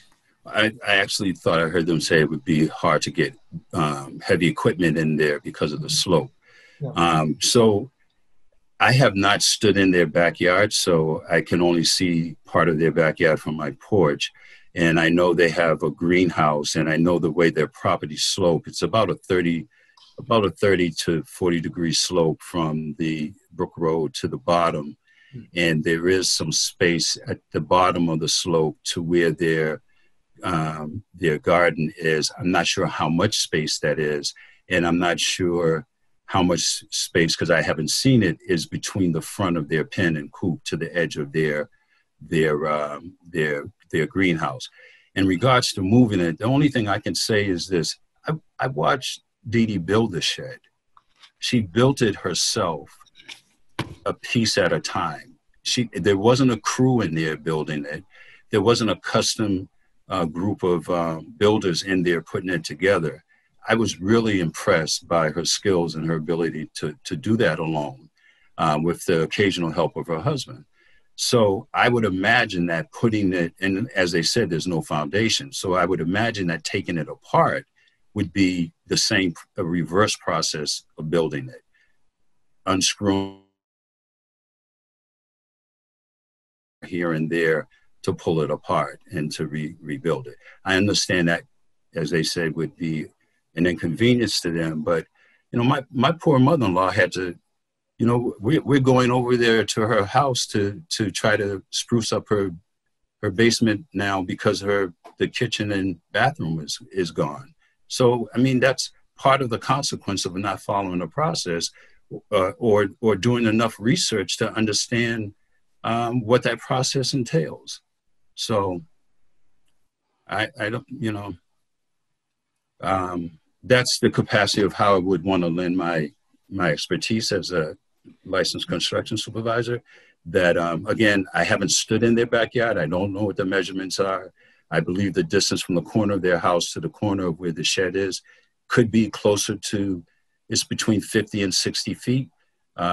My backyard's, the width of my backyard is about 40 feet. And I think the left corner of my backyard almost is adjacent or in direct line with the rear left corner of their house. And there's probably another 20 feet from the right corner to where the corner of the shed. So again, it's not about the chickens for me. It's about the process. It's about precedent. And also communication and just being neighborly, you know? I mean, I was so impressed by what Mr. No said and the process they went to communicate to their neighbors. So, thank you. Thank you, Mr. Andrews. Let me just make sure my fellow board members don't have any questions. Mrs. King, do you have any questions of Mr. Andrews? No, I don't. Okay, and Mr. Gray?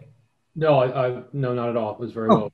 Great, thank you very much. Thank you, Mr. Andrews. We appreciate your time. Are Sarah and John Barrington still with us? Can I say just one thing for a moment? Oh. Well, Oh, yes. Sure, great. We did call. We called animal control. We called the Department of Health. We figured even if there's room for misinterpretation, we called them all on the line before we actually built anything. So in as much as there was an attempt to follow a process, they're the ones who told us we didn't require anything from it. So we followed the process exactly as told by the people who were in charge of the process. We didn't actually speak to you. You're right, and that's because actually the coop isn't within, it doesn't border your property, basically. The coop itself doesn't, and the pen we were told explicitly doesn't require, it doesn't have any abutment required. So sorry, Joseph, but everyone we saw around, you're in your backyard, you got the privacy fence up, we actually don't encounter you a lot more in our backyard, so it's not quite so easy to talk to you. When the time came to build the one part that we thought might have been near your property, had we been told, oh yeah, this one requires special variance, oh trust me, we would have spoken to you about the matter then. The coop itself, in as much as we were describing the process, we followed it to the letter. It was, you know, there's clearly a mismatch between the written process and what we were told by the people in the department. So just want to point out that we aren't just going willy-nilly here. No, thank you very much. I appreciate Hi, it. Mr. Leonard, if it's okay. I also wanted to follow Joseph, but I don't know what the right process is. Sure. Yeah, it's to be recognized by the chair, and I recognize you here and now. Why don't you just tell us your name and address? Yeah, I'm Des Allen. I live in Unit 1 at 5 Austin, and this is my husband, Boubacar Joseph. Okay. Boubacar. His name is Bouba Jame. I also know Auntie Islaine and Uncle Charles. Hi, how are you? They live right behind us. I just wanted to kind of echo what Joseph said and the reason why I'm here today. So first of all, this is my first time attending any sort of local town process, right? Which is a shame given that I went to the Kennedy School of Public Policy, so I am, I should have probably been participating in more local town things, but just moved to Milton a couple of years ago. I think what really brought me here today, I think, to Joseph Joseph's point was really the process. I think, you know, when we described the process, what really struck me is that there was clear intent and effort made to write a letter that was disparaging of neighbors, and to like drop that letter off in people's mailboxes. But to me, it seemed that that same effort had been put into sending a letter saying, hey, this is something that we would like to do in our backyard for our kids.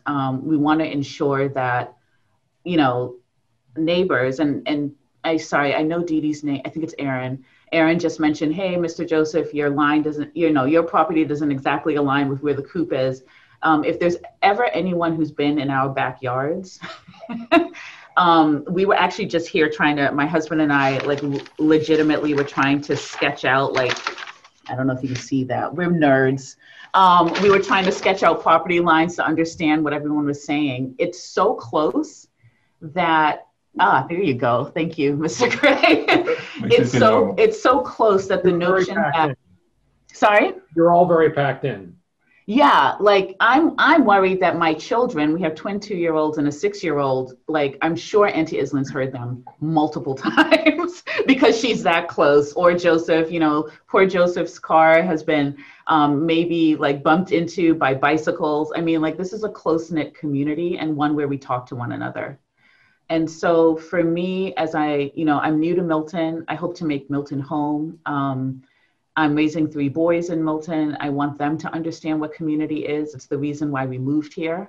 And I love being in Miltapan, which is what I call this place, right? I love being in a close-knit community that has a diversity of people, diversity of interests. And we're all here because we're trying to raise our families.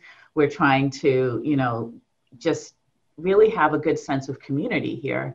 And so for me, it was really shocking to realize that so much effort could be put into a dispute, but that same effort wasn't put into ensuring that there was like shared understanding and shared agreement that this was something that wouldn't kind of impede on others. I think the point that stuck out to me most was I definitely hear it's a hassle to have to move it. I guess the question I would ask Dee Dee and Aaron to reflect on is, what does it mean to then now have neighbors who are saying that they don't want this there? Are they now meant to live with that? And what is that quote unquote nuisance? How do you weigh that against the nuisance of moving a chicken coop? I think 2020 is an incredible year where we are learning more and more every day about what it means to be in community with each other and how connected we are. And at some point, we have to understand that there are trade-offs. And I know Sarah and John, it's not easy buying a home in Milton. And I don't know much about them, but I know that they invested an incredible amount to move into that home. And so essentially why we're here today is to ask them to have to live with a chicken coop that's essentially in their backyard, because their backyard, I think at most is maybe 10 feet wide, because it would be too much of a nuisance to move it. And that's something that they'll have to also live with for decades, right?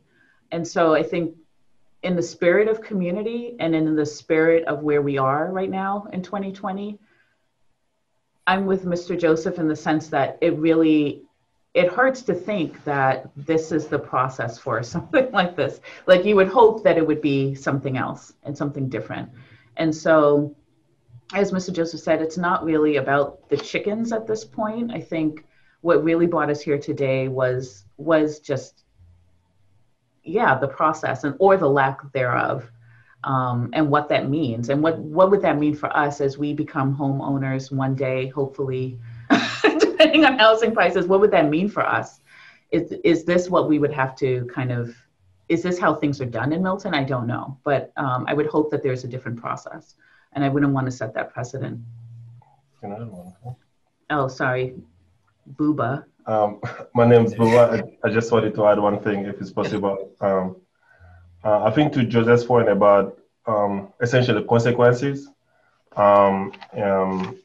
If you make a mistake or if you don't follow the rules, you gotta have consequences. I have small kids now, and that's, I think, lesson that even myself, if I make a mistake, I have to maybe pay for it, or maybe we learn from it. But I think it's important not to use community or children that language when it's suicide and not the other way around. So I think if it was for the kids and we made a mistake, probably the kids would remember this too. So I think it's important that we be neighborly and we understand that.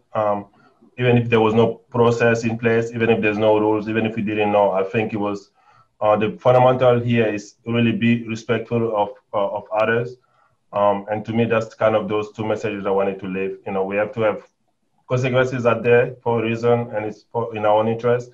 And we really just have to be respectful of each other, regardless of being friendly or not. It's really important for a community going forward. Thank you very much. We appreciate your comments. Is there anybody else present virtually or by telephone who wants to be heard regarding this application? We are also here, but I think Ms. King might have had a question. Oh, no. Okay. No worries. I was just playing with my pen. Okay, so this is Sarah and John Barrington of 9 Austin Street. Yeah, and I think we don't really... Board of Appeals, by the way. Sorry, what? I said, welcome to the Board of Appeals. Oh, thank you. Yeah, I think we don't really need to speak much more. I think we just echo Joseph's comments, Dez's comments, Booba's comments. We also really don't want to be here. It was not our intent to feel that way, but we do have to live with it forever. I do just want to say that it was brought to my attention that a letter was circulated, you know, to all my neighbors down on this street, and I don't know who else got the letter, but it was sent with our address on it. Other people live in this home, so their address was also made public. It said we were bullying when we haven't actually spoken to them after the last complaint. We knew that we weren't coming to an agreement, so we felt that it was best to leave it alone. Saying our complaints were unfounded, and I think Joseph did a nice job saying that, you know, I think we used the right channels to express our concerns when it didn't go well with our neighbors. So to write that to our neighbors and to say that, I just want to say it felt really disrespectful and hurtful. And while we disagree with the coop and its location and its scope and its size, I don't think I've ever said anything negative about Aaron and Dee Dee and their character. So it just felt really hurtful to find out that that happened. And I felt like some of those things in the letter were really unnecessary and kind of unfair. I think we can disagree about the process and the coop, but that was really hurtful to hear. And I think we're new to this town. We moved in December. We didn't know what the coop was. We didn't know the rules either. So we didn't really know what our rights were. And when we found out, we did try to address it. And it didn't go well. So it's just kind of distressing to have that brought to our attention. Yeah, we let them know that we weren't okay with it, and we wanted it to move back. We are located on a pretty small lot, and it really kind of overshadows our whole yard. You know, we'd like our neighbors to kind of be more neighborly and, you know, relocate it closer to their property than ours, so that they can kind of better manage it, manage the sounds, smells, any sort of like needs that the chickens may have. I mean, we're fine that they have chickens. You know, chickens are fine in Milton. It's just we don't want them to be our chickens. Like, this isn't what we signed up for. This is when we bought this property. We want this to, you know, be taking care of them. I'm sure that they'll do a fine job, but I'd like it, you know, just, you know, closer to theirs property and just less close to ours, because right now it's on top of our property, and I just feel like all the time that there are our pets, and you know, this isn't, you know, what we wanted or signed up for. So we ask that the Board of Appeals, you know, help us in making that decision. Okay, thank you, Mr. Barrington. Is there anybody else present who wishes to either ask questions or speak in opposition to this request for variance? Okay, there's nobody else present. Let me just ask the applicants whether they have anything to say regarding the status of this application at the present time. Yes, I just wanted to clarify said letter. I was actually asked to write the letter as part of the appeals process. And the only thing I said was what I just said here to you now. Describe the backstory and the back and forth between the different departments and the neighbors. There's nothing new that the letter said that you haven't heard tonight. And I was asked to write it to the neighbors to describe what I'm doing, why I'm applying for a variance. And basically everything I said to today, that's what I put in the letter. And I was asked to send that letter to the abutting neighbors to make them aware of this case. So that's what that letter was. And as for talking to everybody before that, I did not imagine that this would be such a problem, that I would need permission from the whole block to build. I did speak with the neighbors immediately next to the chicken coop. The people in the back were just moved out at the time, and it was not chronologically possible to talk to John and Sarah beforehand because they just didn't live there yet. The coop is maybe 20 feet or so from Joe's property, so I didn't think it was close enough or would be a problem. Otherwise, I would have, if I'd known that this is how people felt, of course, I would have talked to everybody. I just had no idea that what I put in my yard would be such a big problem for the entire neighborhood. Again, believe me, I did not do this with the intent of fighting everybody. I don't want to make enemies of my neighbors. I just honestly did not realize that putting a chicken coop on my property would be such a big concern to everybody. 5x7 coop. Yeah, that I would need to go around and speak with everybody beforehand and ask permission. If I'd known that that's how people felt, I would have definitely done it. It's also worth knowing we did speak to a lot of our neighbors about it, especially the ones we encounter. We didn't see Joseph. I mean, we all the other neighbors we could. The former occupants of that home and everything, Charles and Islane, even neighbors on our other side, across the street, all the ones we could contact that we actually knew, we did speak to them, to be fair. But, well. Yes, but specifically, John and Sarah just didn't live there yet, so we couldn't have spoken with them. Yeah. Okay. Well, thank you for your comments. So if there's nobody else who wishes to be heard, what we'll do here is we'll end the evidence portion of this hearing, and we'll discuss the application here in this open session and see if some sense can be made out of this. Let me start with Mrs. King. Do you want to start first? Oh, I don't know. I'm still pondering. Okay, Mr. Gray, do you want to be heard first, or? Well, since Mrs. King doesn't want to go first, I'll take it on, Mr. Chair. Thank you. Give her time to think. I'm weighing whatever. Weighing, yeah, no, I understand. There's a lot to weigh here.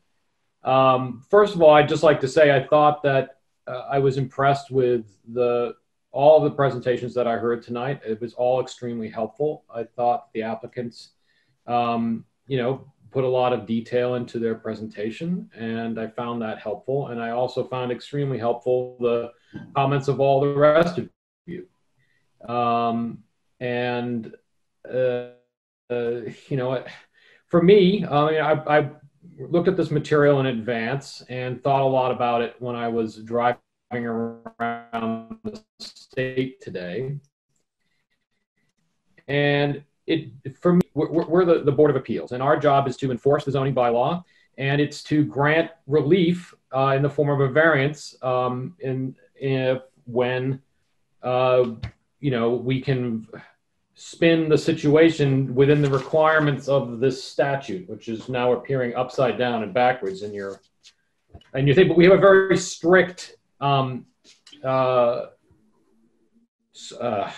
set of rules that we need to apply, findings that we have to make in order to be able to grant a variance. In this case, we're being at, basically it boils down to the location of the chicken coop and the pen. And we've got in writing a letter from the code enforcement officer saying that both the coop and the pen are too close to the rear and side lot lines. And so we have a violation on file. And the purpose of your application was to basically address those violations by getting a relief in the form of basically two variances. One variance from from the side lot, distance from the side lot line, and another one from the rear lot line. As I understand it, the zoning bylaw requires you to be 8 feet at least from the one side and maybe 10 feet from whatever you read at the beginning. But the evidence is it's only 1 foot from both. Okay, so and from the photographs that you've submitted, it's obvious that the coop and the pen are located hard up against the property lines. Okay, so in order for what you're basically asking us to do is to grant you permission to break those rules. In other words, to be able not to have to move the coop and the pen so that they're at least the minimum required distances away.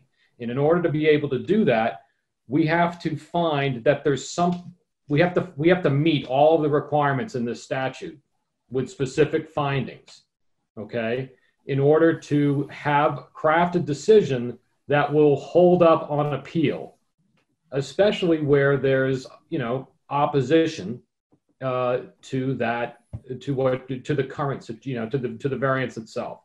So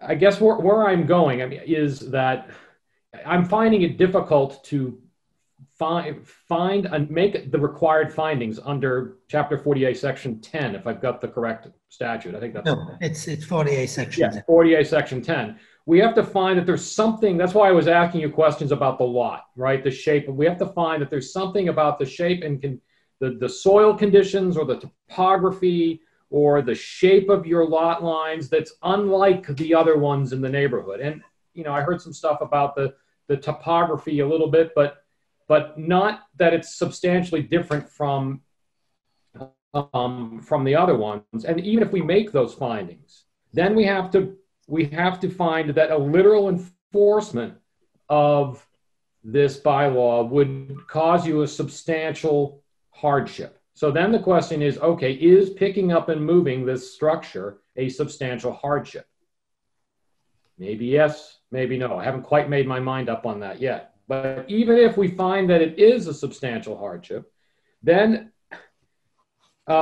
we have to find that we can grant you relief that doesn't nullify or degrade from the intent of the bylaw and the ordinance. And it seems to me that the intent of the dimensional requirements in the zoning bylaw is for exactly this type of situation, where we don't want a structure that's abutting 1 foot from a property line. And I would say perhaps even especially a structure that might, create a nuisance. I'm not saying that we're finding that it creates a nuisance. I think there's been some conflicting evidence on that, but it seems to me that it's difficult for, at least, and I very much want to hear what my fellow board members have to say about it, but I'm finding it difficult at the moment to find a way to make it fit within the statutory requirements.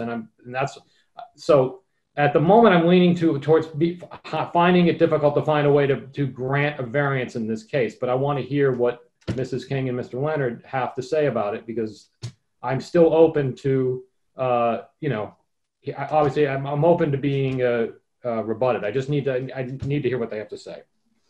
Okay, well, look, I'll pick up the ball and run with it, Nick. Thank you very much. Sorry to take so many words.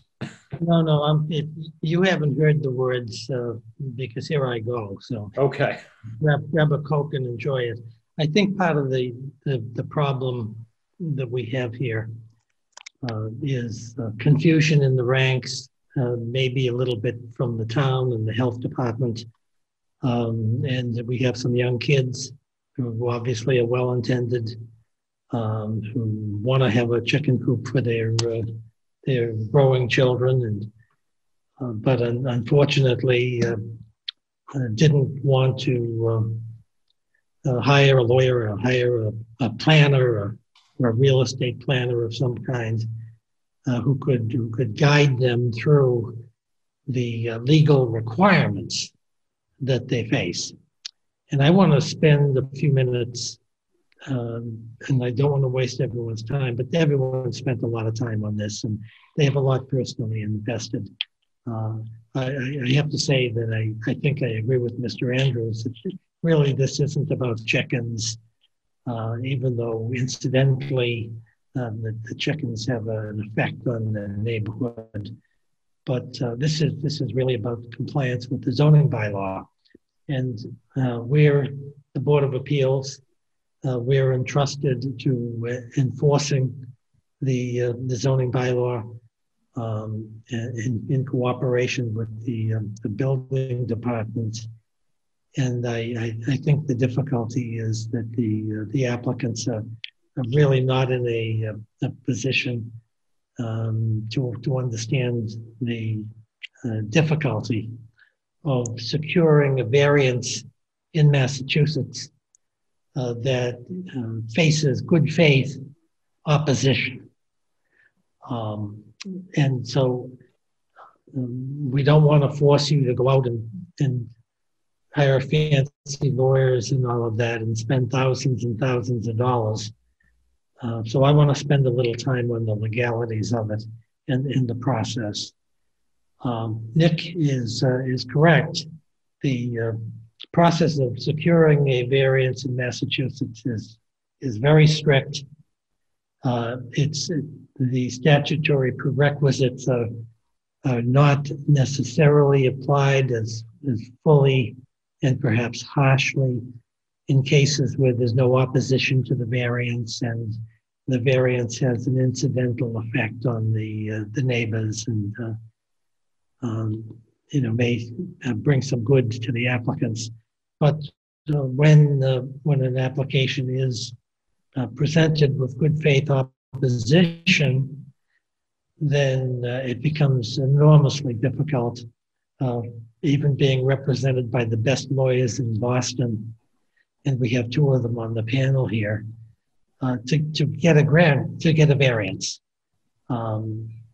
Here, to get a variance under Section 10, the circumstances has to relate to soil condition, shape, topography, which especially affect this parcel and doesn't affect the zoning district in which it is located. Also, the literal provisions of the zoning bylaw has to involve substantial hardship, financial or otherwise, to the applicant. And thirdly, desirable relief may be granted without substantial detriment to the public good and without nullifying or substantially derogating from the intent or purposes of the zoning bylaw. I think the applicants have some arguments on the first and second of those, though I don't think they carry the day.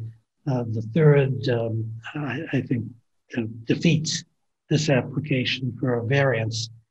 And the case law says that in order to get a variance, you don't have to prove one of those three factors. You have to prove all of them.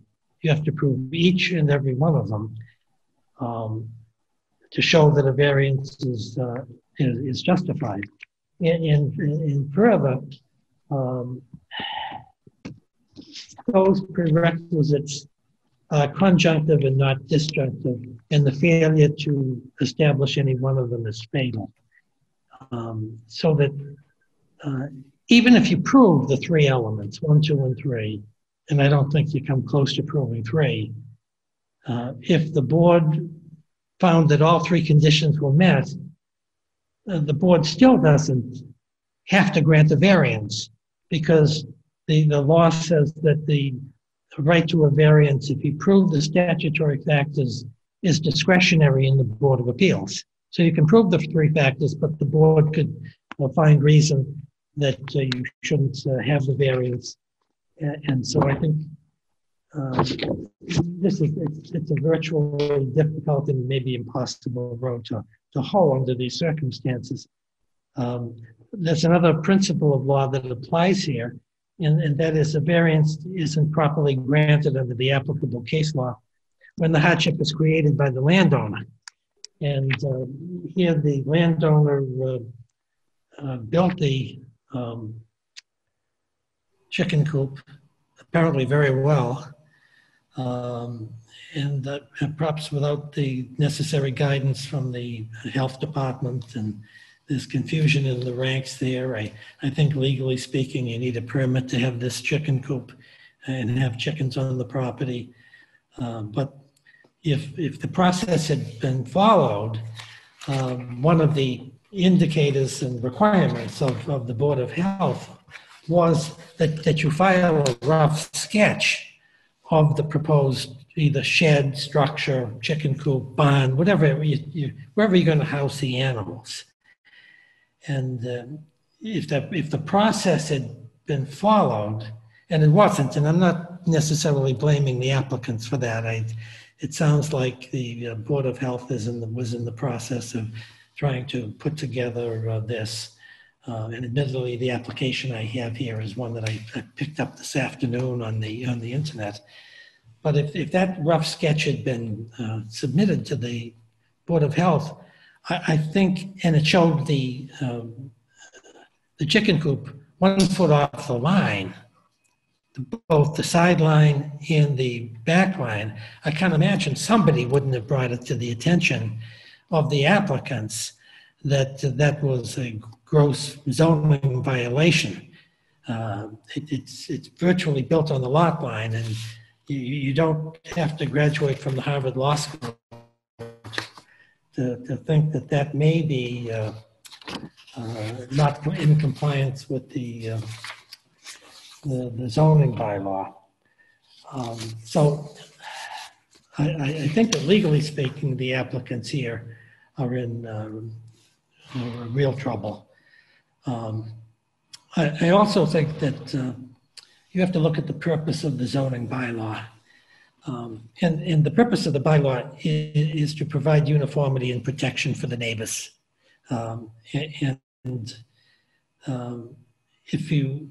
Mr. Andrews said this, and he's 100% right. The neighborhood consists of very small lots. And for example, the applicant's lot is 8,593 square feet at 102 Brook Road. And yet the residents at 9 Austin Street, which is directly behind them, which is the application of Sarah and John Barrington, contains 3,650 square feet. And their backyard lot line is 56 feet wide, which shows this is a very older section of town. These small lots are unbuildable in this day. And here the chicken coop, according to the applicant's own matter, is 30 feet in length. So it takes up 30 feet of the 56-foot backyard of the Barrington property. Admittedly, there's a fence there, but if you look at photographs of the Barrington's backyard, this chicken coop is closer to their residence than it is closer to the applicant's residence. The coop is about 55 to 60 feet from the applicant's residence, and it's far less. It's almost right next to where the Barringtons have a small table and an umbrella so as to enjoy their backyard. And so that's really, and it's an important consideration here. The case really is about structures and the conformity of structures with the rear and side lot lines. The fact that it's a chicken coop and they may make noise, and roosters were making noise there previously, and the Barringtons smell foul odors from the chicken coop, according to their letter that they filed. That burden, if there are, and I know the applicants say there are no foul odors, and I don't know the answer, but if there are foul odors, then that should be the responsibility of the applicants and not the Barringtons. The chickens make noise, maybe not all night long or anything, but it seems to me that the Barringtons and Mr. Andrews, to some extent, they bear more of a burden from the presence of the chicken coop being there than do the applicants. Because I have no doubt that the applicants placed the chicken coop where they placed it in order to preserve their backyard, to make it more usable, and maybe to have the chicken coop a little bit out of the way. But making that decision not only violates the zoning bylaw, it puts the onus of the burdens of the chicken coop on the neighbors and not on themselves. If they had built the chicken coop right up by their house, which is up by the street, not only would they not have violated the zoning bylaw, any adverse effects from the chicken coop or the pen, whatever they may be, would be burdened by the applicants and not by the neighbors. And the bylaw is to, in my view, to protect the neighbors, so that I think here that unfortunately, I wish there was an easy answer.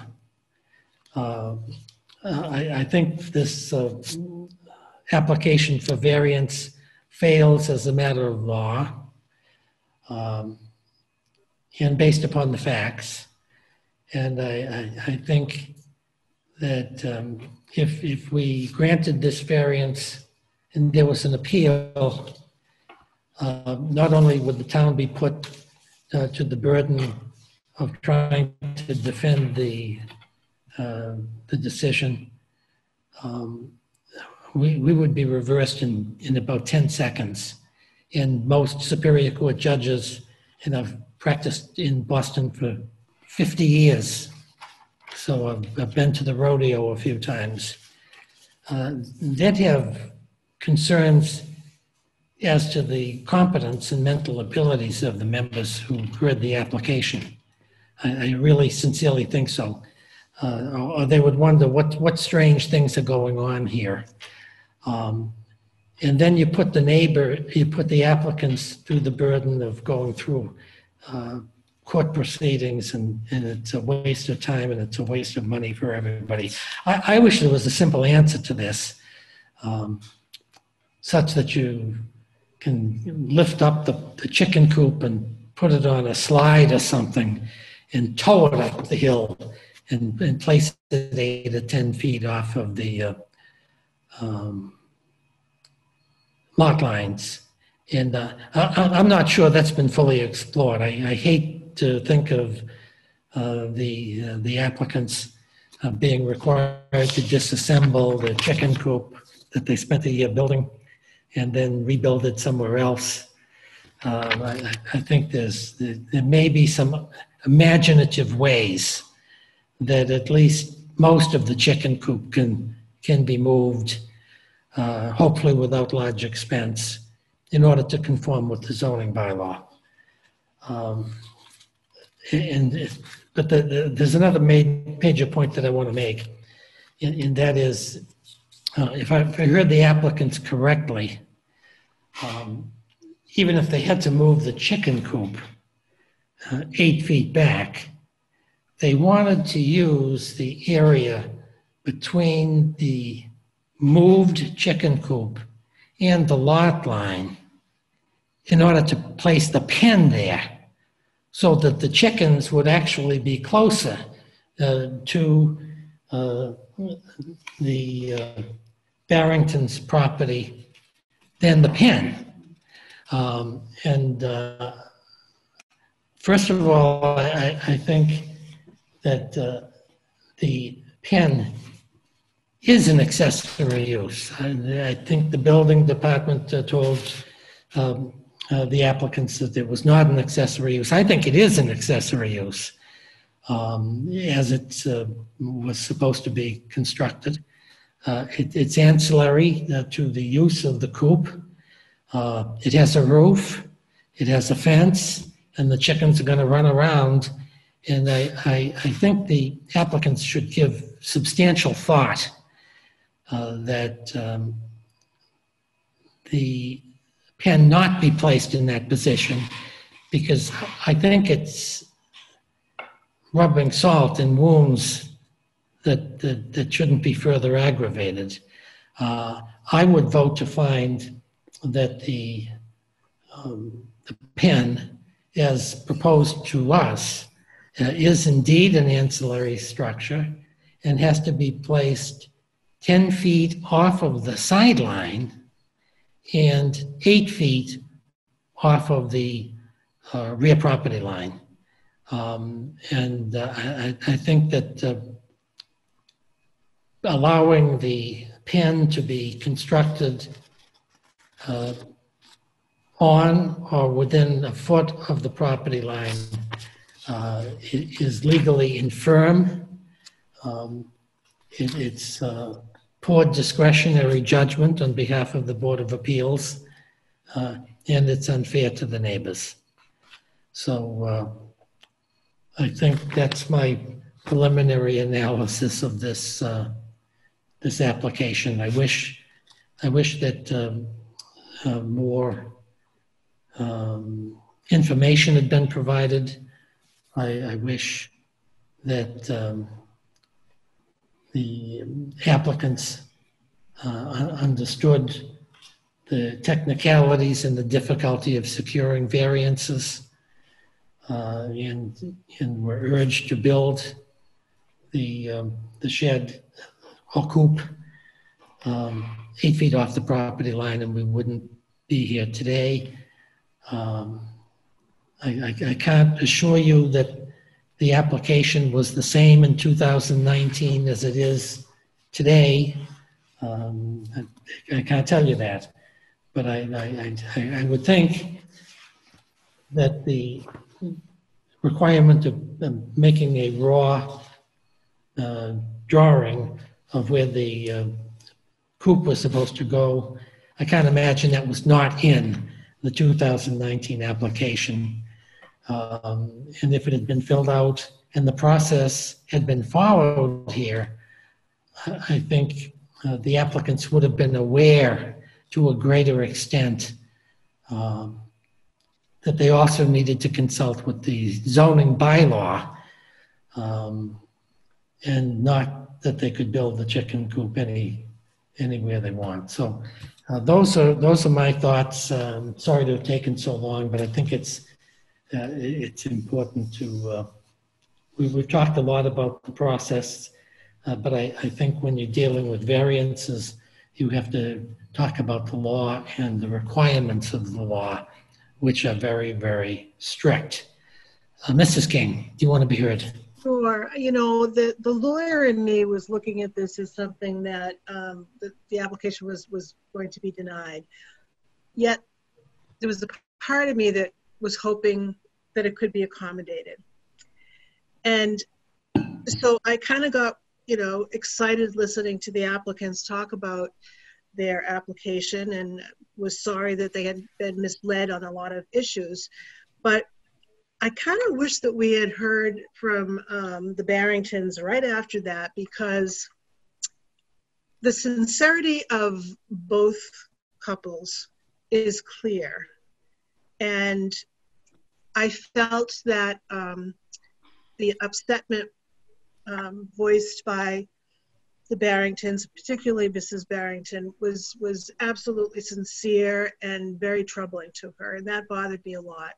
So it was kind of hearing that at the end that was kind of making me have to readjust where I was thinking and where I knew I had to go. And I needed some time to hear my colleagues talk, of course, but also to let the sincerity of both couples kind of figure out where the balance is. You know, the hardship of being a neighbor to something that's upsetting to them, the hardship of having to move a chicken coop.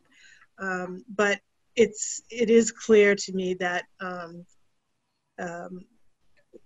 nobody wants this to go further in the courts, and it certainly could. And it could, you know, I won't say bankrupt, but it would certainly hit your budget if that was going to be done. And I don't feel that would be serving anybody in the long run. So I do see this as something that we cannot give a variance for. And I just want to express my sadness that it's a tough decision, because I know, even though I know it's the right thing to do as a lawyer, as a human being, I was touched by what everybody said tonight, and I just wanted to let everybody know that. I think that's very well put. Nick, do you have anything further to say? No, nothing further except to second Virginia's comments, but I have nothing else to. Okay, let me make one comment and then we'll put this to a vote. Even if we vote to deny the application for variance, really doesn't mean that there are no solutions to this issue. The building department always tries to work with people who are caught in predicaments like this. I think both Mr. Gray and Ginny King have expressed truthful and honest appraisals of everyone's motivation here, and there's no evil motivation anywhere. And this may bring an opportunity for bringing the neighborhood together, in a sense, that even if the applicants don't get their variance, nothing prevents Mr. Andrews, excuse me, Des Allen, and their colleagues, even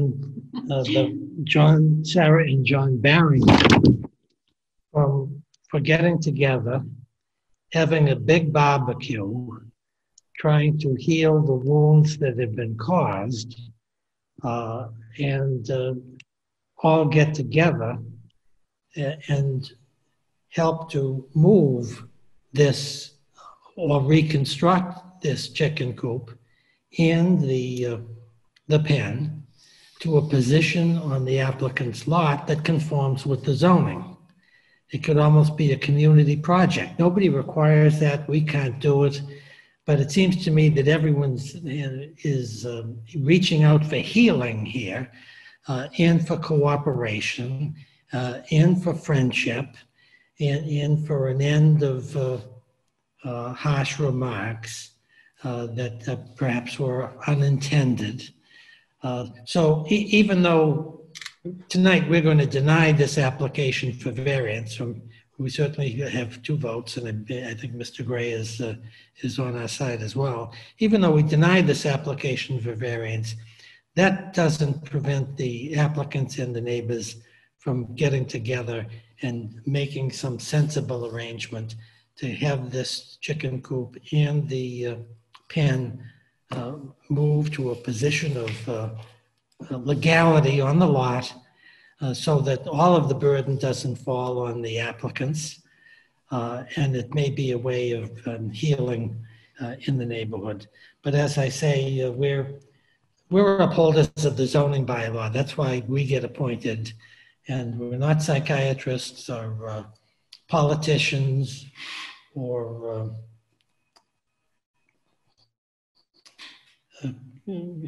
community healers, although we love to see the communities heal.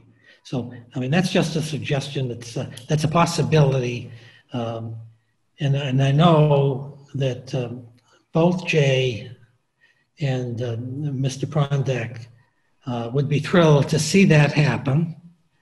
And I tend to think they would exercise their discretion on the enforcement part of this case to give the neighborhood and the applicants an opportunity to do that without rushing into court and getting all kinds of judicial orders or judgments or decrees. So